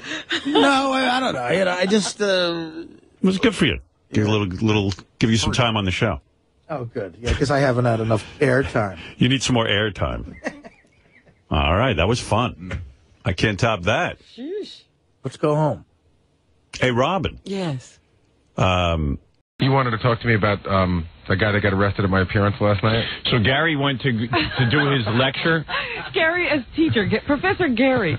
So Gary, there's a place called the Learning Annex. They call it the Learning Annex because all it really is a club when you think about it, except they call it the Learning Annex, and they get people to work there cheap to appear, and they tell them you can teach a class. Yeah, and I think part of the allure to most of the classes, if you look at the catalog, is it's a singles pickup play. Yeah. So like Jackie fell for it. I think he did it for like $300 because he went, hey, it's fun. Yeah, I did it for less than that. I did it for like $100 honorarium in a hotel room. Yeah, and meanwhile, probably a couple of hundred people show up at $40 a head. They're making lots of money. They make lots of money, and Jackie normally would be to a club owner. Hey. I thought it was some kind of city college or something. No. I didn't realize Gary until even too said, late that it was all independent. Yeah, and Gary fell for Jackie fell for it, but Gary was like, I'm not falling. They would have been offering Gary $200 for a long time. Yeah. You know what they said to me? He told me he had 130 people there last night at $40 a head. They said, say hello to that sucker Jackie. Yeah. Hey. No, but you know what's really funny? Have you ever seen their whatever it is, their course outline or their book? It's on newsprint. And one time the guy said to me, well, we have to put our book out. I said, it's a newspaper. How much does that cost? Yeah. Oh, they're telling you the cost goes into that book? Oh, right, promotion. Right. Tell him to leave you out of the book. Mm-hmm. Like Elle McPherson's on the cover of the catalog this month. She's going to do a class. But, all it's going to be is a bunch of horny guys with cameras. Yeah. Hey, could you take off your clothes so we can take pictures of you? Yeah, all those would-be photographers. I'm pretty sure I'm going to be one of them, man. Yeah. I dig her a lot. Yeah, I ought to go with you. I love Elle McPherson. I just want to look at her. Yeah, me That's too. all. Do you inhale when they take pictures? So you were there last night giving your speech. Right. They don't do it at a club. They actually do it like in a hotel ballroom. And you're telling me... because I don't even think they have a facility. It's like a place. No, they do have a facility. Oh, they do? I wasn't sure until last night, but they do. All right, so 130 people's a big class. Yeah. Now, what happened? So, we did the whole class, and then we were doing questions and answers, and some guy was there, and he raised his hand. Yeah. And he said, like Stuttering John was there, and Captain Jenks, and the guy goes, at what point is Howard going to be here? Right. And I said, I thought he was being goofy. Right. No, he says, where's Howard right now? I said, he's home sleeping. Right. And I said, well, at what point will Howard get here? And I said, he's not coming. And he goes, hey, man, they told me he was going to be here. And I said, who told you that? And he said, I called the Learning Annex today, and they said he was going to be here. So I said, you must have been mistaken. I said, has anybody else here under the impression that Howard was going to be here? And everybody said no. So I don't know what this guy's deal was. Well, he started getting really, really, bummed out. He goes, this is BS, man. This is false advertising. I want my money back. So right away, I thought you guys were, throwing something at me. But it wasn't even funny. Right. So the guy kept carrying on. So finally, I said to the people in the class, I said, would we like this guy to leave so we can have some fun? And everybody said, yeah. So there was hotel security. Right. And they took him out. And I figured, hey, that's it. The guy's gone. As they're taking him out, he's screaming, this is BS. I want my money back. I'm like, hey, give the guy his money back. Well, they got him outside, and like 5 minutes later, another guy comes in and says, my friend's being arrested in the lobby thanks to you. And I said, me? I didn't do anything. He was the one. I said, he can't be getting arrested. You don't get arrested for being an idiot. Right. And after if that was the case, you'd have a life sentence. That's right. Yeah. Well, it turns out that after the class was over, I spoke to the hotel security, called the police, and they said they had him arrested for disorderly conduct. Wow. Ooh. Okay, so should I tell him now? Go ahead. What? We set that whole thing up. Did you? Yeah, because you're a moron. But I don't understand, what was it? Because we videotaped the whole thing for the E! Show. Just wanted to see how you handle stuff. Just want to see how you handled the heckler. Did you? Yeah, of course. That was my guy. He wasn't even that good an actor. And we had a video camera taping you the whole time. Oh, you did? We couldn't get somebody you'd know. So where'd you put the camera? We had it hidden in a box. But you should have left it there. I mean, I wouldn't listen. Yeah. I wouldn't say anything on the camera that We taped your whole thing. Yeah. So what'd you hear about it? Did you hear there was any material? I haven't talked to anyone yet. Did you hear there was any material that was useful for... I don't know yet. To goof on me about? Let's see. I got a whole list of stuff here. Evidently, they found a lot of interesting stuff. Oh, man. Here's Gary. You mean, wait a minute. You mean it's already like... Golden leaders. Oh, yeah. Who did this? We did. Yeah, this gets done on time. Yeah, this gets done on time when you're not involved. Everybody gets enthusiastic when Gary. Oh, well, please. Yeah, I had a whole thing. First, we had, goofy questions, but you would have spotted that right away. Yeah. I said, so why don't you have a guy just get up and start yelling that it's a ripoff? And there was supposed to be 6 people yelling that it was a ripoff. They were, but unfortunately, they were all yelling outside. Oh. Because afterwards, they said, yeah, he was with 6 people, but only the one guy said something. I see. Whose friend was he? I don't know where we got that guy, but he must have been pretty good because he convinced me. Because Gorilla came in and said, you should have seen it last night. They all thought it was real. Yeah. I can't wait to hear it. What would we think differently? Are you all set? I think we're all right. All right, here we go. So here's Gary at the Learning Annex as some guy stands up in the audience and tells him this is a ripoff. I love this show. Watch your back. Mm-hmm. It doesn't appear right now that we're going to play ourselves, as far as I know. Although I know that some of us are represented in the movie, we may have other people playing us. Look at Gary disappearances, answering questions about what he knows as much as... About you, that movie is anybody on the street does. That's right. If you listen to the radio show, you'd know as much about the movie as Gary does. Yeah, but see, I have the option. I get to hear all 4 hours. Not everyone gets to hear all 4 hours of the show. It's true. I'm a conduit to the, to the class. Any good-looking girls in the crowd? I don't remember. It was mostly guys. It was a lot of women, and there were a couple of good-looking ones. But for some reason, all I could see was Celeste and Melrose Larry. Oh, they actually went. Oh, yeah. I tend to stick on them. Because Celeste was all the way off to the side because she was in her wheelchair. She had some shirt on that had so much writing on it that you couldn't. It was like, I'm Celeste from the Howard Stern Show. You know. Yeah, it's just to let people know. But I couldn't understand it. All right. You mean you didn't invite her to be a part of it? Melrose Larry got up. I said, does anybody have a question? So Melrose Larry got up, and I ignored him for the first... Hey, he paid his money. I ignored him for the first 15 questions, so then I said, all right, Larry, you can ask a question. I said, no statements, just a question. He goes, well, I have a short statement. Oh, no. So he says, I just want to say that I've been to see a psychiatrist, and I'm all fixed up now. And then everyone just started booing him, and he sat down. He had a statement to make. What does he think? He's in a 12-step program? No. It's a learning annex thing. He kept following me around all night, explaining how he was out of his mind, right? Too addicted to the show that he couldn't really function, but now it's okay. Yeah. But in the meantime... But he's still at your appearance. And in the meantime, he said, I will be downstairs tomorrow if you need me. Okay, very good. All right, here's Gary being heckled. I would hope, John and I have discussed this, and we really don't know the answer. I would hope that we would get an opportunity to turn up in the movie in some sort of a cameo, but, who knows? He and John are discussing that. Yeah. John, Stuttering John, you not Stuttering John. John? Yeah, you won't. Yeah. You and Stuttering John have discussed showing up in some form? Oh, John's whole thing is that he can't believe that you're going to get actors to play us. We were having and I said, John, we don't act. First of all, that hasn't been decided yet, and quite frankly, the movie actually... It's about you. Yeah. Yeah. Now, don't break John's bubble. But I just said, even if we were going to be in the movie, I can't act. I'm not an actor. You're trying to make a slick movie. Exactly.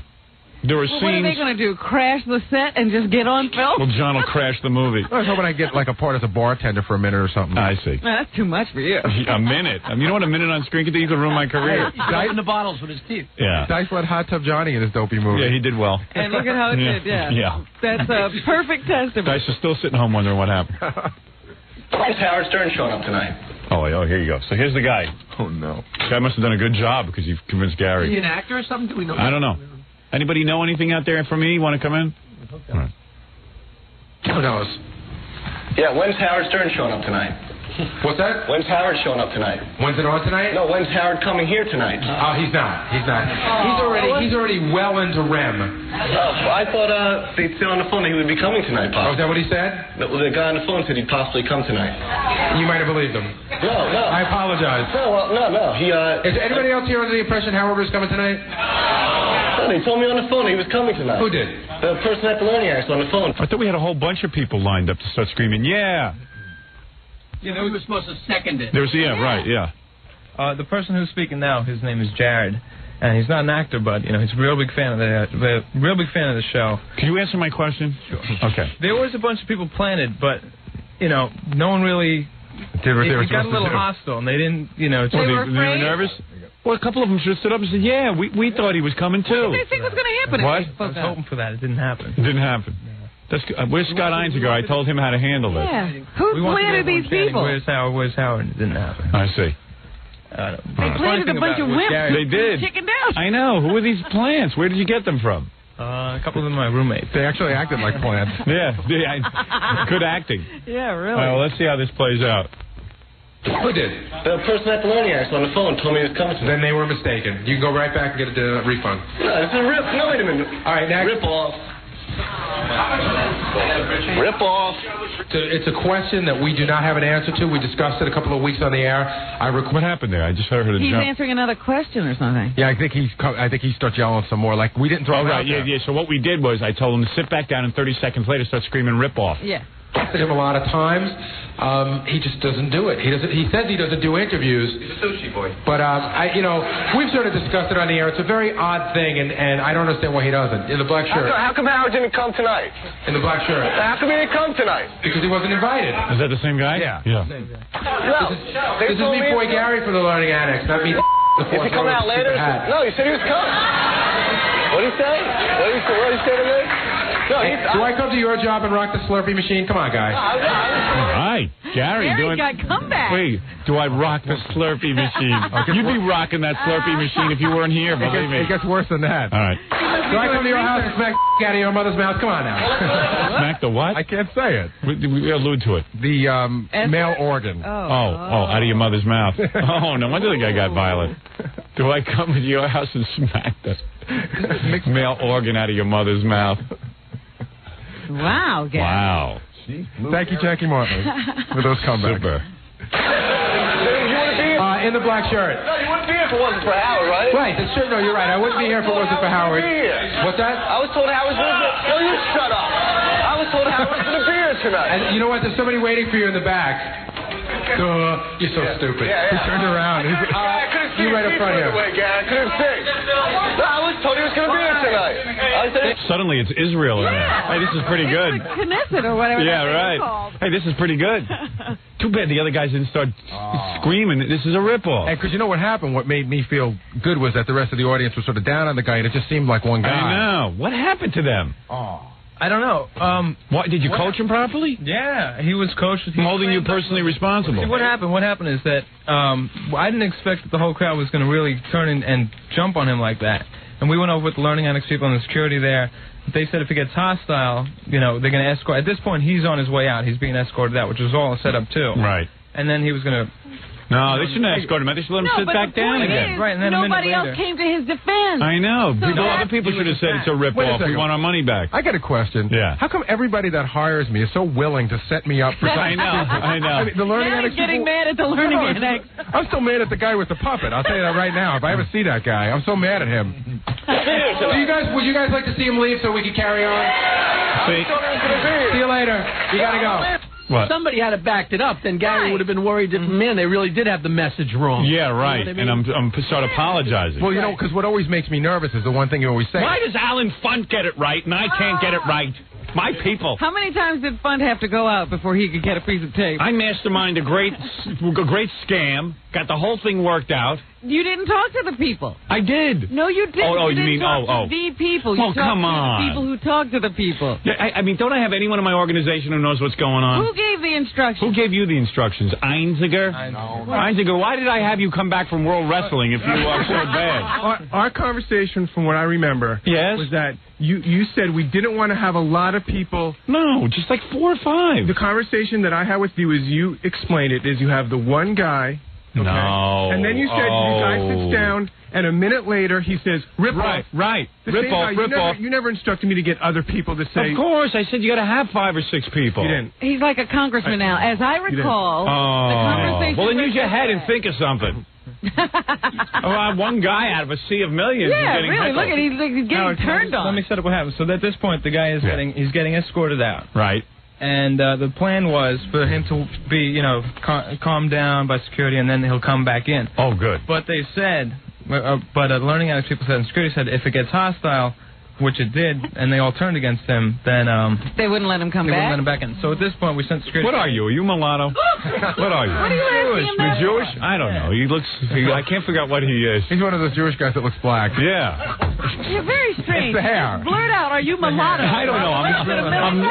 I'm listening to him talk, and I don't know. I'm trying to figure out what he is. What are you? Are you Jewish? Guy from Long Island. With that hair? Yeah. Sephardic, okay? I'll put a hat on. I'm sorry. He's got black features. He's Sephardic. What the neighbors look like? They were all white and waspy. I bet you your mom's was into a mailman or something. Hold on, the mail's here. You were kind of fine today. It's a bad haircut. For a white woman, you ain't bad. He's Roscoe Lee Goldstein. Leave him alone. Roscoe Lee Goldstein. I got a special package for you. Good thing. Special delivery. Yes, go ahead, Roscoe. Yeah. Do people ever ask you if you're black? Not really? First. Okay, go ahead. Maybe all right, it's dark Roscoe. in here. Maybe it's the excellent lighting from the E Network. All right, Harvey Washington. The guy was gonna, Harvey Washington. All right, go ahead. The guy was going to come back in, but we decided not. Instead, Isaac, shut up. All right, so go ahead, yeah. You were saying. Look at this. Come here to your pappy. Oh, man, I'm so proud of my son. He on E. Only I could tell him the truth. Well, I only could tell him the truth. I'm so proud of my son. He's a Jew. I'm so proud of my Jew son. He a star. How come he ain't a lawyer? Like the other Jew. That's right. Oh, a doctor. Like the rest of the Jew. Or an accountant. Like all the other Jew. On a TV station. Well, he's on E. So, yeah. That's cool. He's working behind us, and he's like a Schwarzer. Oh, that must be my blood. See? If he were all Jew, he would be a lawyer. He'd be the president of CBS. Go ahead. Okay, so at this point, the guy was going to be escorted out, right. And he was going to come back in, but we decided instead to send the security guy in to get a bag that the guy left there. Yeah. And bring out the guy who was sitting next to him. the guy next to him came out, and we wired him up, and that's... Oh, good. Okay, here we go. Oh. I paid my money. I want a refund now. Give me the refund. I felt your pain. I want a refund. Hey, I would let you stay, but you acted silly. Yeah, okay. I'll still listen to the show. Yeah, all right, whatever. He was good, that guy. To be here. I want a refund. It's not costing me anything. What? It's not costing me anything. Right. Bull. Way in the back. Way in the back. I actually just want to hear Gary answering the normal questions. Yeah. We'll have to listen to that next. I wanted to hear his lecture. Yeah, well, we'll hear some of that. We have that coming up next. Oh, wonderful. We have Gary being introduced by the Learning Annex director. Gary introducing his seminar. Gary's story about how, what he did before the show, which was go to BOCES. Oh. How he voluntarily went to the idiot school for BOCES. That's true. And he didn't even know it was an idiot school. And then Gary talking about what he does daily. That'll be interesting. Sure. I rushed through that part. For what? He's a big, for giving you a hard time. He's just. Well, he can't be getting arrested. He is. He's a big fan. He feels bad. Can you go talk to them? No. Come on, Gary. What? He was a douche. No, the guy was acting silly. He's not getting arrested. He was a. You guys are just goodbye. These guys are just being goofy. I'm sure Howard sent them. The guy right there. So you thought it? Yeah. No, I did. I really did. I just thought it was big. But then afterwards, nobody sort of alluded to it. So I said, maybe the guy was just an idiot. And then when they told you he'd been arrested, did you think it was real? I just said it seemed very hard to believe that you get arrested for heckling somebody. So I didn't even think about it at all. Come on, Gary. No. This is definitely some sort of a wacky setup for the show, and we'll figure it out tomorrow. All right, so there you go. Hey, very good, Gary. He's punch drunk from all the wacky setups. Everything that happens, he thinks probably in his life is a setup for the show. You want to hear Gary being introduced by the Learning Annex director? Yeah. All right, you'll hear that right after these words. I just want to see if there's anything worthwhile listening to on this Fa-Fa-Folai tape. Okay. Gary's. I was just curious to see when someone hires Gary to give a guest lecture, what the hell he talks about. Did he work on this a long time? Did you ask him? No, I don't think so. Everybody was very satisfied last night. Were they? Felt slighted. How many hours? 2 hours? 2.5. Maybe 2:45. Gary loves to rap about what he does on the show. He loves it. He'll talk to anyone about it. That could take up 2.5 hours, don't you think? Yeah. I wish he spent that much time doing it. And he's out of here pretty quick. He gets himself done pretty quickly in the day. Oh, that's just so not true. Here comes Gary. I listened during the commercials. I listened to the guy introducing him. It wasn't all that funny. Yeah. Yeah. I mean, it was just goofy. How did he introduce Gary? I mean, what do you say about a Gary when you have him come He out? said he's known all over the world, and as Baba Booey, and Baba Booey is... You know what you do? You list Howard's credits, and then you say, I assisted on it. And he goes, he also was the producer of the Howard Stern Show, producer of Butt Bongo Fiesta, which he wasn't. Segment producer. Oh, He's segment. He's a segment producer. I see. Which he wasn't either. And... what segment were you the producer of? I don't remember, but that's what it said on the credit. Did it? When was he in the monkey outfit? Oh, yeah, that's right, during that segment. Well, that's more acting. Yeah, I know Gary, always wanted a credit as segment producer, but at some point your resume looks dumb because everything he has a credit for is anything I've done. Uh-huh. So I give it to him. I mean, it's no big deal to me. I mean, I see Gary. But can you really put that on a resume? Yeah, I mean, it's an being empty... laughed out of the room? Yeah, it's an empty thing to have segment producer if you really didn't do anything. Now, wait a second. Everything I do isn't involved with the show. I did book Stuttering John's video. That's right. And I did. I was a consultant for the Colin Quinn show on MTV for about a day, 3 weeks. Yeah. The show didn't last that long. No, not my fault. Not Colin's fault. A lot of people go Baba Booey, I hear, when you walk out. Mostly Melrose Larry. Oh. Good evening. Good evening. Welcome to an evening with Baba Booey. 130 people with nothing better to do. Wow. Nice job cutting. So basically what I'm going to do is talk about how I got to where I am, what it is that I do. Because if you were to listen to Howard, I really don't do anything. Oh, so he's going to refute that tonight. We'll actually play around and figure out what it is that I do, and I'll show some tapes, a lot of them from our old Channel 9 TV show, because we really did some legendary stuff there that hardly ever got an opportunity. Jerry goes around showing tapes of my old TV show, which I think I have a problem with. I haven't figured out why yet. Can I just say something? Yeah. I know you asked me, and I said okay. Yeah, you were the guy who said. And I said, quite frankly, I said to Gary, I don't know that you have the right to do that. This whole thing was sort of inspired by you, because I went to see Billy West, and I said, well, told you what Billy did, and you said, hey, you should do something like that.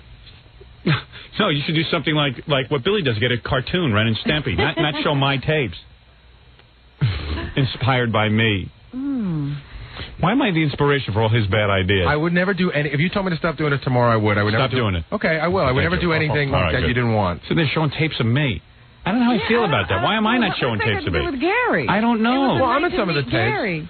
We did some great things. Like I showed, me getting my hair cut on the Channel 9 show, and I talked about how, like I showed the Hooker Hollywood Square, just a small segment of it, and I told the story about how I went to get the hookers. Well, maybe everyone on the show should just go around taking tapes of stuff I've done and just show it to people. Well, we had. Then everyone could just burn up all my I might have material. had a little bit to do with some of these things. So what if you had something to do with it? You were paid for that. Yeah, I mean, after Howard gets an idea, a lot of people have something to do with it. Yeah, I mean, what do you do? So you own it, and so does everyone else? No, I never said that. Stop showing me. Why is everyone involved with me? Why is everyone involved with me? You got to start doing something on your own. Produce that baby you're having. I am. What you could have shown was your MTV audition tape. Oh, yeah. Yeah. No, that's not dull. Oh, that's a Show things that you've done, not what I've done. Don't show anything with my face in it. Thank you. Some of your other, your Ricky Lake appearance. Yeah, you've other done wacky things. Cable access shows. All the things you've done. I could have put this together. You should come and talk to me. What? I could have put this together for you without Howard tape. Robin, Jackie might be a pain in the ass, but I'll tell you something. At least Jackie just tells his stupid jokes. He doesn't ask me to write them. That's all. Just plug him. That's commendable. Which is something he deserves. Wait, you're plugging and you're giving Gary a tape. I give Gary his whole life, his nourishment. Does anybody dispute that? No, but I mean, for God's sakes, just leave me out of it. You should have done a lecture. What was that? You should have done a lecture. Why didn't you videotape Howard with a special message about Gary? Yeah, right. A Gary message. Pay to be seen. Oh, boy. So basically what he told you he's going to do, he's going to tell you what he does and then show tapes of me. Yeah. At his learning that's annex. what he does. He follows you around. So how much money did I make last night? 0. Where's my cut? I guess I'll start from the beginning, how I ended up with Howard Stern. When I was in high school, how many people here are from New York State? They flew in from all over the country. They were from all. They did. Some of them did. And was Howard? There's New Jersey. I'd fly in too if you get to see my tapes. There's New Jersey and Connecticut. Right. Know what Bosie's is. Listen to his resume. Bosie's and then the Howard Stern Show. This is who I am. Yeah, but you know what? I love this way he's speaking. He just starts mentioning names of places and getting applause. I know. How many people from New York State? That's not my fault. How many people know Bosie's? Yay! All right. I like that. Okay. There's really a non-story here. The guy was in high school. He was the stupidest guy in his high school. Went and learned a trade. What were you learning at Bosie's? Refrigerator repair? No. Come on, be honest. I was going for commercial photography. Oh, commercial photography. And hadn't taken one picture there. Yeah. You should see the pictures he takes. Now, wait a second. I am the official photographer of the Howard Stern Show. No, you are the official photographer of my feet for the Howard Stern Show, which is all you seem to capture. Bosie's, my friends nicely call idiot school. Bosie's is a vocational school, and when you're in high school... This is a lecture. You can do half your... What is it, John? I was just going to say, this intro of what he did before you lasts for about 45 minutes. Oh, really? Oh, he goes through his record store work. He goes through his he goes through his job at Houlihan's, and how he stayed out late and went drinking after work. John, you're taking it all out of context. No, he talking about all the stuff that... Are people sleeping? Well, see, I wanted to tell Gary, off the air that this part should only have been 10 minutes. No, and John's right. This part went a little long. No one, Gary. Everyone in their life has done that. No, it was the first time I ever did it. John's right. It went a little long. Read my book. I don't talk about being, a camp counselor. Hey, everybody doesn't get everything right the first time. But, Gary, if you're going to talk about Bosie's didn't get you to Nobody invited you into this conversation, Robin. I remember that. Bosie's didn't get you She's invited as long as she got a microphone open. Gary basically experimented at $40 a head. Yeah.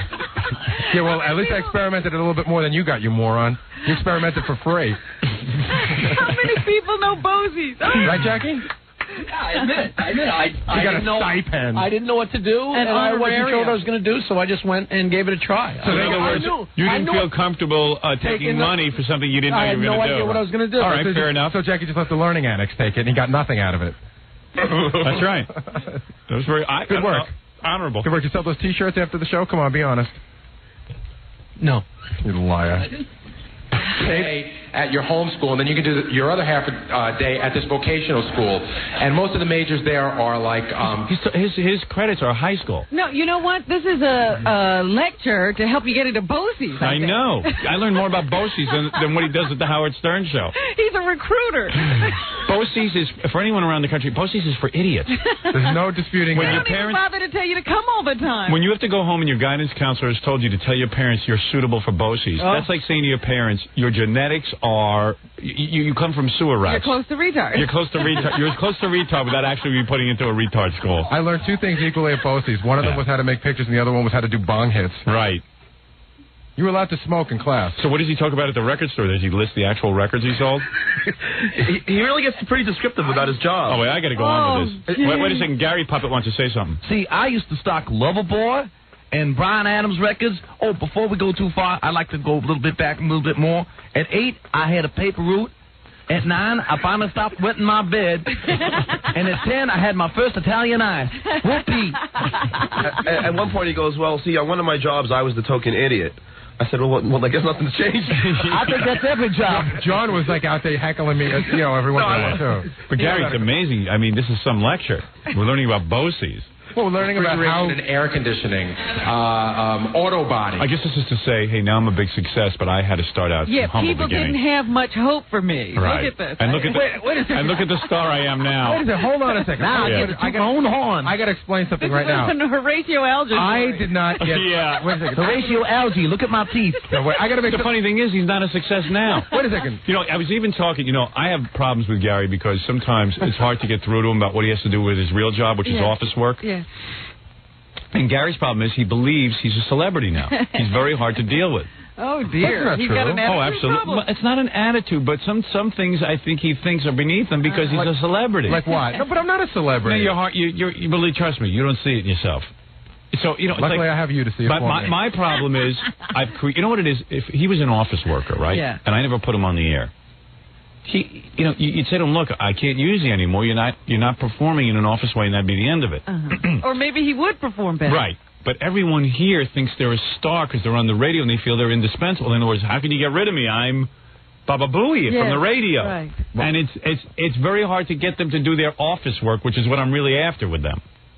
Like John's a celebrity, and Gary, and Baba Fooey, and this one. And I really never planned on that. So every time I try to hire someone to actually do office work, they end up getting on the radio, and then they're ruined. Say. Okay, I have I guess he thinks that everything about him must be much more interesting then. That's why he's talking so long about Well, he's a celebrity. In other words, people will be fascinated to learn his humble beginnings. One small he's a point celebrity. Wait a second. I mean, it does go to a guy's head when 130 people show up to see... At $30 a head, to learn about how you rose to the top. See, I went from nothing to nothing. But so you know what? Here's the lecture you really should give. Here's the lecture. Gary was going nowhere fast. What happened was when I got to NBC, they'd only give you $150 a week for someone to call a producer. They didn't care what you called it. I just said I need someone It was a gopher. I need someone to get food for me. Yeah. So I said, who am I going to get? The guy, the janitor at NBC made $30,000 a year. Hey, wait a second. I beat out somebody for this job. Who? I don't know, some scary guy in the newsroom. Really? Yes. All right. I did but I needed a moron. And I said to them, please, can't you give me more than $150 a week so I can get somebody besides a moron? So they said, here's a guy from BOCES. They didn't tell you from BOCES. You didn't know. Yes, I did. No, you didn't know. You know you didn't know. So I said, well, he qualifies. I mean, what do you want from me? I didn't even interview him. Fred did. Wait a second. Can I just make one point? Howard, can I make a point? He showed up in a suit. Well, that's because Fred told him. And Fred started goofing on him right away. Fred told him to wear a suit, and then Fred goofed on him. And then I said, okay, so let's let this guy get our food. Yeah. And I'm a very loyal person. I can't fire him. But he really isn't qualified. Howard, can I make one very small point? And now he's giving lectures on it. Please. There is no other job in the world like this one. Don't go to see him talk. Just one small point. Yeah. Really a tiny point. When I was in high school, I wanted to be a photographer, and BOCES had a photography program. Here we go again with the same lecture. Listen, I'm making a point. I heard this last night. Shush. I did not... Do we have to pay money for this?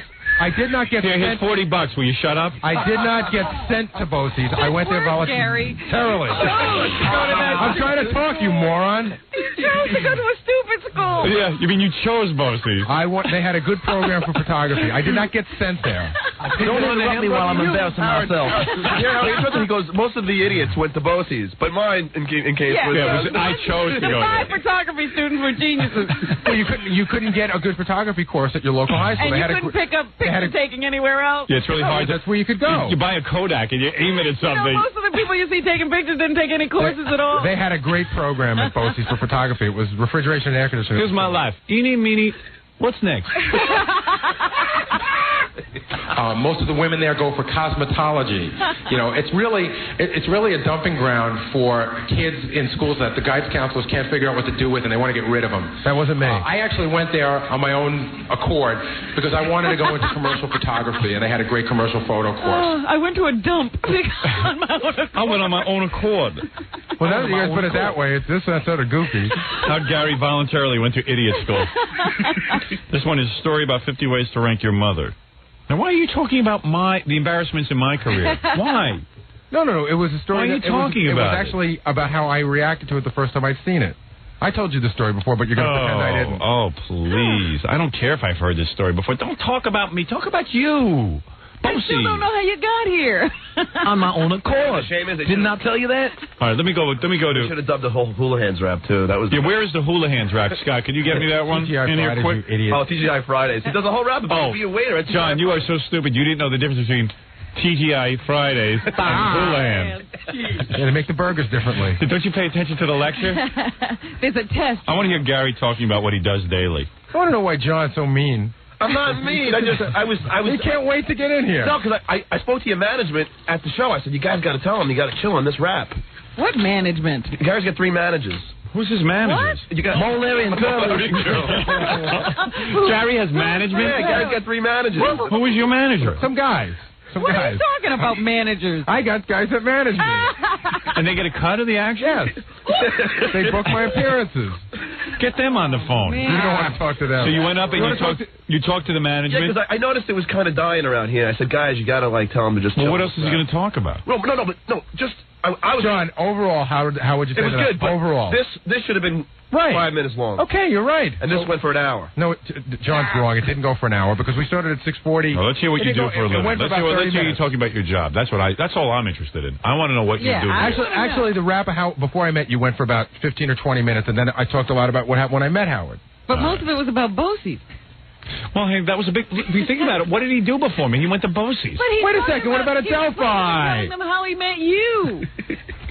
Gary, it's not an impressive career. You went to college. You paid someone to babysit you. Sure. That's your career. And I talked about... And then you got hired by me to go get coffee. I talked about the internships I did before I met you, how they helped me along. Okay, all right. Let me hear what you do. I don't even care about any of this. I'm just waiting to hear what you do here. Actually, I can already tell you... This is what I'd have paid $30 for. I think I really breezed through this quickly. All right. This is a really bad piece of tape for me. Well, this is what everyone went to the Learning Annex to hear. And that you breezed through. Bosie's is 25 minutes. This is where you go for photography. You guys it was a dump. You guys should twist it all. I chose to go there. This is a tough room.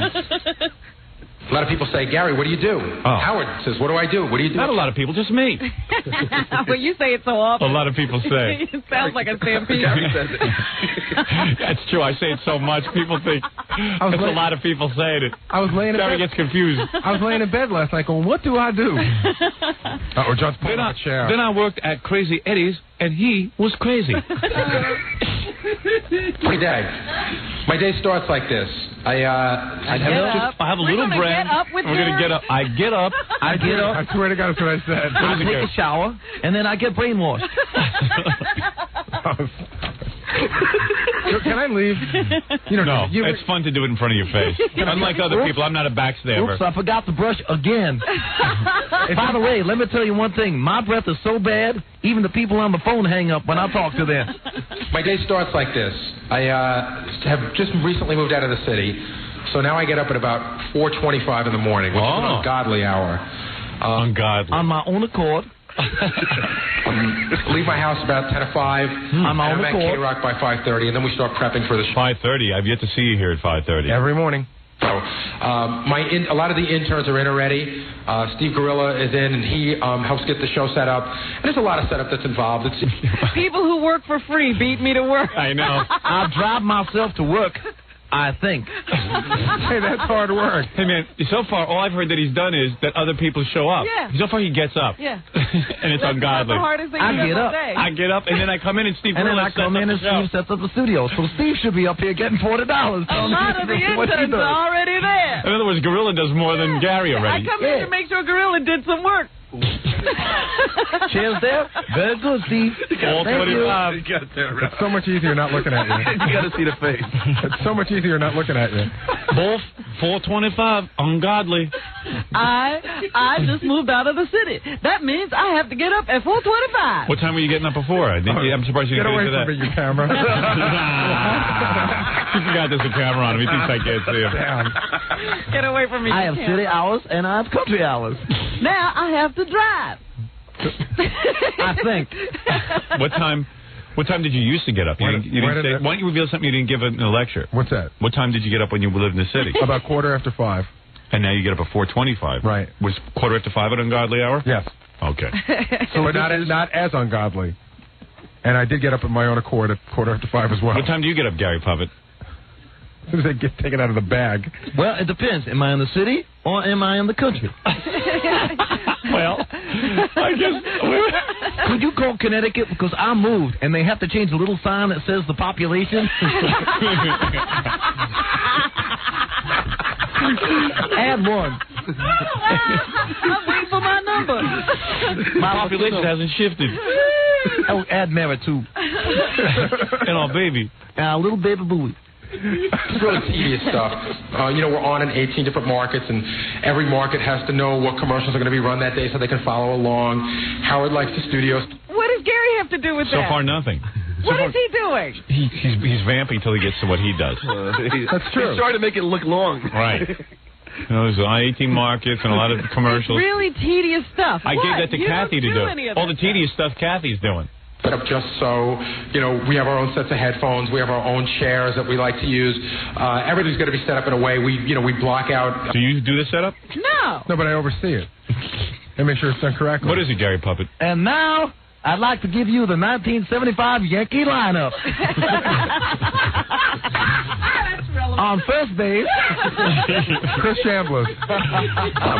The window so that people can't look in, which everybody comes and thinks is really stupid, but you would find it really difficult to work if somebody was staring at you while you were doing your job, and that's what happens. So we put newspaper over the window. Who does that, John? A Grillo, and it's not even newspaper. Oh, well, that makes a big difference, John. Well, if you're going to be Well, accurate. if you did the job, you'd know what it But was. so far, the question was, you said you were going to now tell what you did. John can get everything right except looking at a clock and getting here on time. Oh, come on. I was at your thing for 3 hours. So what are you telling me, Gary? What do you do? Huh? We still don't know what When do we get to what you do? It's coming up right now. All right, good. Right there. Unless Scott cut it off if we're lucky. We do those sort of things. And then the show starts. While the show is on, I open up the mail.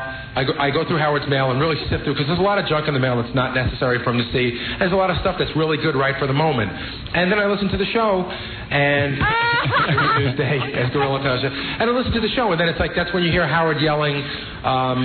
He listens to the show. He comes in at 5:30 in the morning to listen to the show. So he does exactly what I thought he does. Yeah. At an ungodly hour. Well, and he does open the mail. Well, he's supposed to open the mail after the show, but he likes to get out of here quick, so he now does it during the show because there's nothing else to do. No, I like to do it during the show because there are things we can use for that day, that moment. But, when is the last time he came in with a letter that needed to be on the air for the moment? The day before yesterday, I actually did. I did. I came in 2 days ago with one. Get me the number for McDonald's in Lebanon. I want to call McDonald's in Lebanon or something. And actually, I have a radio in my office that is a direct feed because I don't know how many of you people know, but the show is broadcast on delay. What we're doing, you're hearing around 70 seconds later. All right, I can't. This is the most boring. It's boring for you. It is boring. Well, because you know it. I know it. I wonder if you told him about the time you were supposed to get the librarian's number and you asked him if he tried information. Yeah. Whoops. Yeah. Gary doesn't tell you about his failures. So That would be interesting. part of my job is to look up numbers if Howard needs a number. So what I did was, how is a number for a librarian? So, you don't need me for this part. I got a private detective, and they couldn't find her. I can't believe Gary. And then I called CNN, and they couldn't find her. So for 2 days, I'm waiting to get the number for this Weslaco. He goes, I called the newspaper. I got a direct. The reporter doesn't want to give me the number. But we're arguing about it. So we say to Gary, maybe you should just ask the operator if she's listed.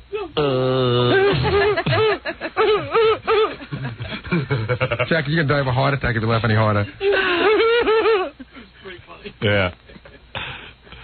So what we learned... Did you tell him that story? No, but could I take this tape and bring it to the next... Wolf.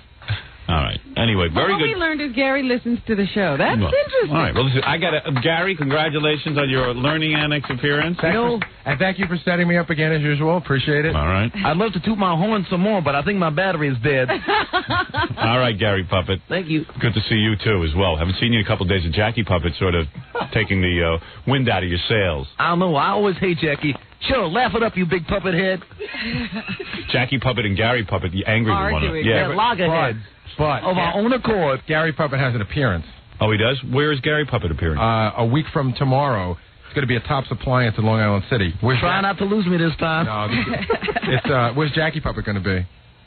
I haven't let him work yet. Yeah. He wants too much money. As you pick up Jackie Puppet, his arms fall off. Jackie Puppet hasn't asked Nancy whether he's getting enough money yet. All right, very good. Okay, congratulations, Papa Fooey. The Learning Annex lecture. Sound like a great... Well, there's plenty more, but I don't know if I can handle it. We're going to take a break. Unless there's something that I should be hearing. Do you know of any... a lot of it's visual. Like, Gary had these tapes, but he didn't take time to edit them, so he's played these tapes, and then, like, the commercial... So you sat there and watched my TV show, and then commercials would come on. Yeah, commercials come on. Then he goes, Gorilla, turn it off. Oh. And then he does the tape of my interviews, and, like, the tape John, quality was all, like... That wasn't the tape. That wasn't the tape. It was the machine. What is it, Ganji? Well, we do have tape of, like, Gary's opinion on, like, Robin. And, well, I'd like to hear that. A little Q&A. Yeah, Q&A. I'd like to hear. Maybe does everyone want to hear that? Sure. Yeah, that was actually good because Gary's are usually like 3 minutes long. Yeah. And then they could be just yes or no. Yeah, right. He people just goes on and on. John, people aren't paying to hear yes or no. They want to hear about the show. John, could you do it? I wouldn't want to do this. So. Could you though? Yeah. Why? I mean, look. What? I can't tell that. He can bore people for 2 hours. I can tell him I used to drive a truck for Wholesale Tire. Yeah. The reason we didn't pull all that rap about him working at Fridays and stuff, it was so boring. We sat back there and we're going, should we pull it? We could pull it to show how boring it was, but we're like, oh, it's just too boring. Yeah, if it's boring, are people going to sit and listen to it? Right. How long did he talk about how he worked at TGIF? Probably about 20 minutes. No, not at TGIF, but all those. How long did he talk? That whole rap from all his boring jobs was at least like 20 minutes to a half hour. It was just so boring. And then I came in around 5:30, and the bus boys were putting the plates on the tables. And then I watched as they made the coleslaw. It was quite fascinating. But I knew it wasn't for me. I had to move on. What did he do with this great photography education he got? He never used it. I didn't do anything with it. Well, he explains how at Delphi told him to take communications, and that was they recognized great potential in him at Delphi. Well, there must have been more money for the course. At one spot, I think on the tape that you have, it talks about how he first came in contact with you. Not contact, but he saw your record album. Right. Yes. At wherever the record store he was working, and his opinion of you. Yes. When he first saw the record. I see. Yeah, I thought you were a jerk. I looked at the picture and I thought it was stupid. I didn't know who you were. Oh, I see. He used a little stronger language than jerk. Oh, did he? What did he say? Ass? Yeah. But I told you that story before. How could you judge anybody?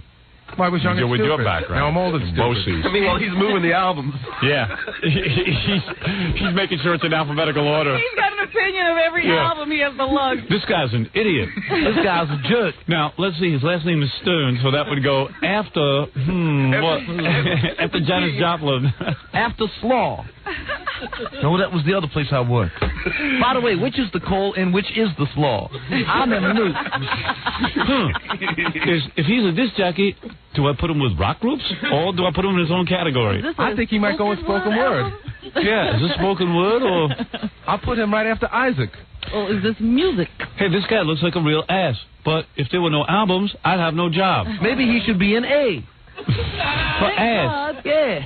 Thank God for asses on the album, so I'll be out of work. Right. More asses, more albums to catalog. All right, very good. Congratulations on a great speech. I'm sure a lot of people. If Ganji, if there's anything good back there, quickly bring it in to me because TGI Friday rap. That's a good one. TGIF, Yeah. whatever that is. TGI Friday. I never even been to one. Is that what that means? You mean you worked at TGIF, Gary Puffett, and you didn't know what it meant? You thought it was just initials. Yeah. I see. I thought TGI was a guy. Yeah, I thought it was the guy who owned the place, you know? TGIF. I used to call it... You used to actually call the place Taguf? Tagif. And my mom called it... I come home from a very hard day of pushing around coleslaw, and my mom would say, "Hi, Baba Booey. How'd it go?" I said, "Mom, you screwed it up again. It's..." All right, we're going to take a break, and we'll be back right after these words. I've just about had it with this Baba Booey tape because we have to call Ray Liotta's ex-girlfriend. We got her number. Oh, we did. Yeah. Oh, wonderful. But I wanted to see if there's... Hold on. Oh, bless you. Just pull some snot out of my nose. Sorry. Maybe a tissue. Oh, here's a tissue. You just let that go, huh? I don't know how to hold it back. I meant you didn't grab a tissue in preparation. No, here, I got a little mess on my hand. I caught it right in my hand. What's the difference? I love my hand. I catch everything in my hand. All bodily fluids. And then you what? You go touch other people? Yeah. Oh. I don't care what happens to them. I don't care what happens to me. That's why I don't touch other people. I know what I do. I'm sure they're doing worse. Yeah. Exactly. Okay, you want to hear Gary's Q&A real fast? This is Gary at the Learning Annex last night explaining stuff like what he does, and these are people asking him questions. This is somebody asked about his relationship with Robin. I don't know what this is. I'll see if it's no good. I'll just blow out of it. There's some guy who wants to yell at me real quick. So, what is that? Oh, I know what that is. I don't know what reel I've got. Nobody talks. What we're going to do now is we're just going to open it up for questions and answers. You know, see if anybody has any questions that you want to ask myself. Supposedly he talked for an hour and a half before he opened it up to questions and answers, and the hour and a half was all about his his BOCES and his background. Yeah. Or Stuttering John, or if there's anybody else in the audience you want to ask, let's start with you. When Robin was interviewing for her book, she said that you and she had bonded. And what I want to know is, what did you two of you talk about, and what is the nature of your relationship with her? Okay, the nature of our relationship is I liken it a lot to a brother and a sister. She's like a sister to me. We fight like a brother and a sister do. Sometimes she pisses me off so much, I might say, I hate that bitch. But if you said, Robin's a bitch, I would be like, you can't call her a bitch. I can call her a bitch because she's my sister. I would defend her to the death. We've had our ups and downs in the past, but we get along pretty good now. I mean, when she screws with me on the air, it really does piss me off. And when I say those things at that moment, I really do mean them.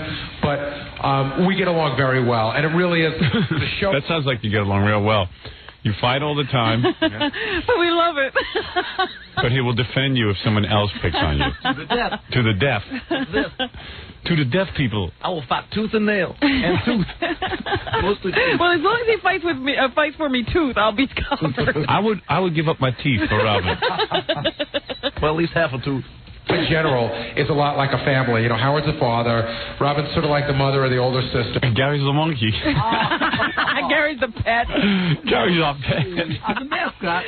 Let's find out. Let's see. You're the mommy. To Gary, I'm the daddy. That's just what I need. Jackie's the drunk uncle. He's the Martian in the family. But what happened was Robin and I. I'll suck here, boss. I didn't know what to say about Fred. I'm afraid. So I call him the Martian. Had some really brutal, like not even amusing fights some years ago, and we never really talked about them. And during this interview session for the book, we talked about them, and we ironed out a lot of stuff. And Robin, that's what Robin's book is going to be about. Fighting with Gary. Different fights with Gary. Round 2. Do you want to hear him answer a question about his sleeping habits? Yes. Are you really fascinated by this? You're having too much fun. I love Gary. Gary's an amusement to me. Work tonight till about 10 o'clock, and then you have to get up at 4 o'clock in the morning, and you work this morning. How do you... I took a nap. I took a nap. Gary, how do you keep up with that demanding schedule? You got to understand something. It doesn't matter that Gary gets a little sleep because Gary can nap all day long. yeah, Forrest Delabate. I'll be right here. Nap. I took a nap this afternoon, and you learn to live on less sleep, and you learn how to, I couldn't do 3 of these in a week. I'm going to do this. I'm going to get a minimal amount of sleep tomorrow. I'll leave work tomorrow, and then actually I have an appearance tomorrow night with John Bobbitt at the. So in other words, he's dopey for his job. Absolutely. Yeah, he'll be so tired that he saved himself for this. Yeah. In other words, he slept all afternoon instead of being here working. Yeah. Yeah, these personal appearances are doing me a lot of good. Also. Sorry, Gary Puppet? Also, to prepare for tonight, I've been resting my brain since 1979. Nice club. But I'll go home and catch some sleep. He's always catching sleep on my time. No, I don't take any drugs. I swear to God, I'm drug-free. Do you have any, sir? Stuttering John. Such a cool guy. Short, and you're probably asking me, who's the real Howard Stern, the guy in the radio or the guy off the radio? Is that sort of the question? How would he know? That was a good reaction. You know what? It's a commonly asked question, and the answer to me is very simple. It's got to be, the person on the air has to be an extension of something that's going on in Howard's mind. A psychologist. Gary's in-depth analysis of Howard Stern. Well, I did go to BOCES. I have some credentials to analyze. Photography course. He's probably, listen, we all have thoughts in our mind that we're not allowed to bring out in real life or that we suppress because, we get our asses kicked or whatever. Howard is one of those guys who's found, not only is he lucky enough to let those thoughts out, he's getting paid damn good money to do it. Oh, I'm lucky. I'm lucky to get these thoughts out. I'm still waiting for my first thought. I know I have them. But I know when I get one, it'll be a good one. I haven't caught one yet. Gary Puppet, you're waiting for your first good thought? Waiting for my first good thought, and I want big bucks. You think I'm missing my thoughts when I'm sleeping? No. Gary, he gets to say what he wants. He's damn lucky. That's right. I'll catch it like I catch sleep. Everything to Gary is luck. No such thing as hard work. Well, he was lucky. Yeah. He found you.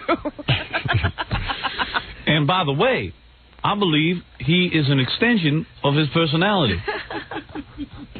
Voff won the lottery. He's just lucky. I think Howard is an extension of the thoughts in his mind. Gary looks at me as a guy who wins the lottery. Hey, you won the lottery. We all have these thoughts. Right. It's just Howard is lucky enough to get to express them. Yeah. That's right. And my thoughts are an extension of my teeth. Yeah, and that just happened through luck, that I got to express them. I'm sure I have these thoughts, too. Yeah, I know I have thoughts, but nobody wants to hear them. I have the same thoughts. I just haven't found my 5-leaf clover yet.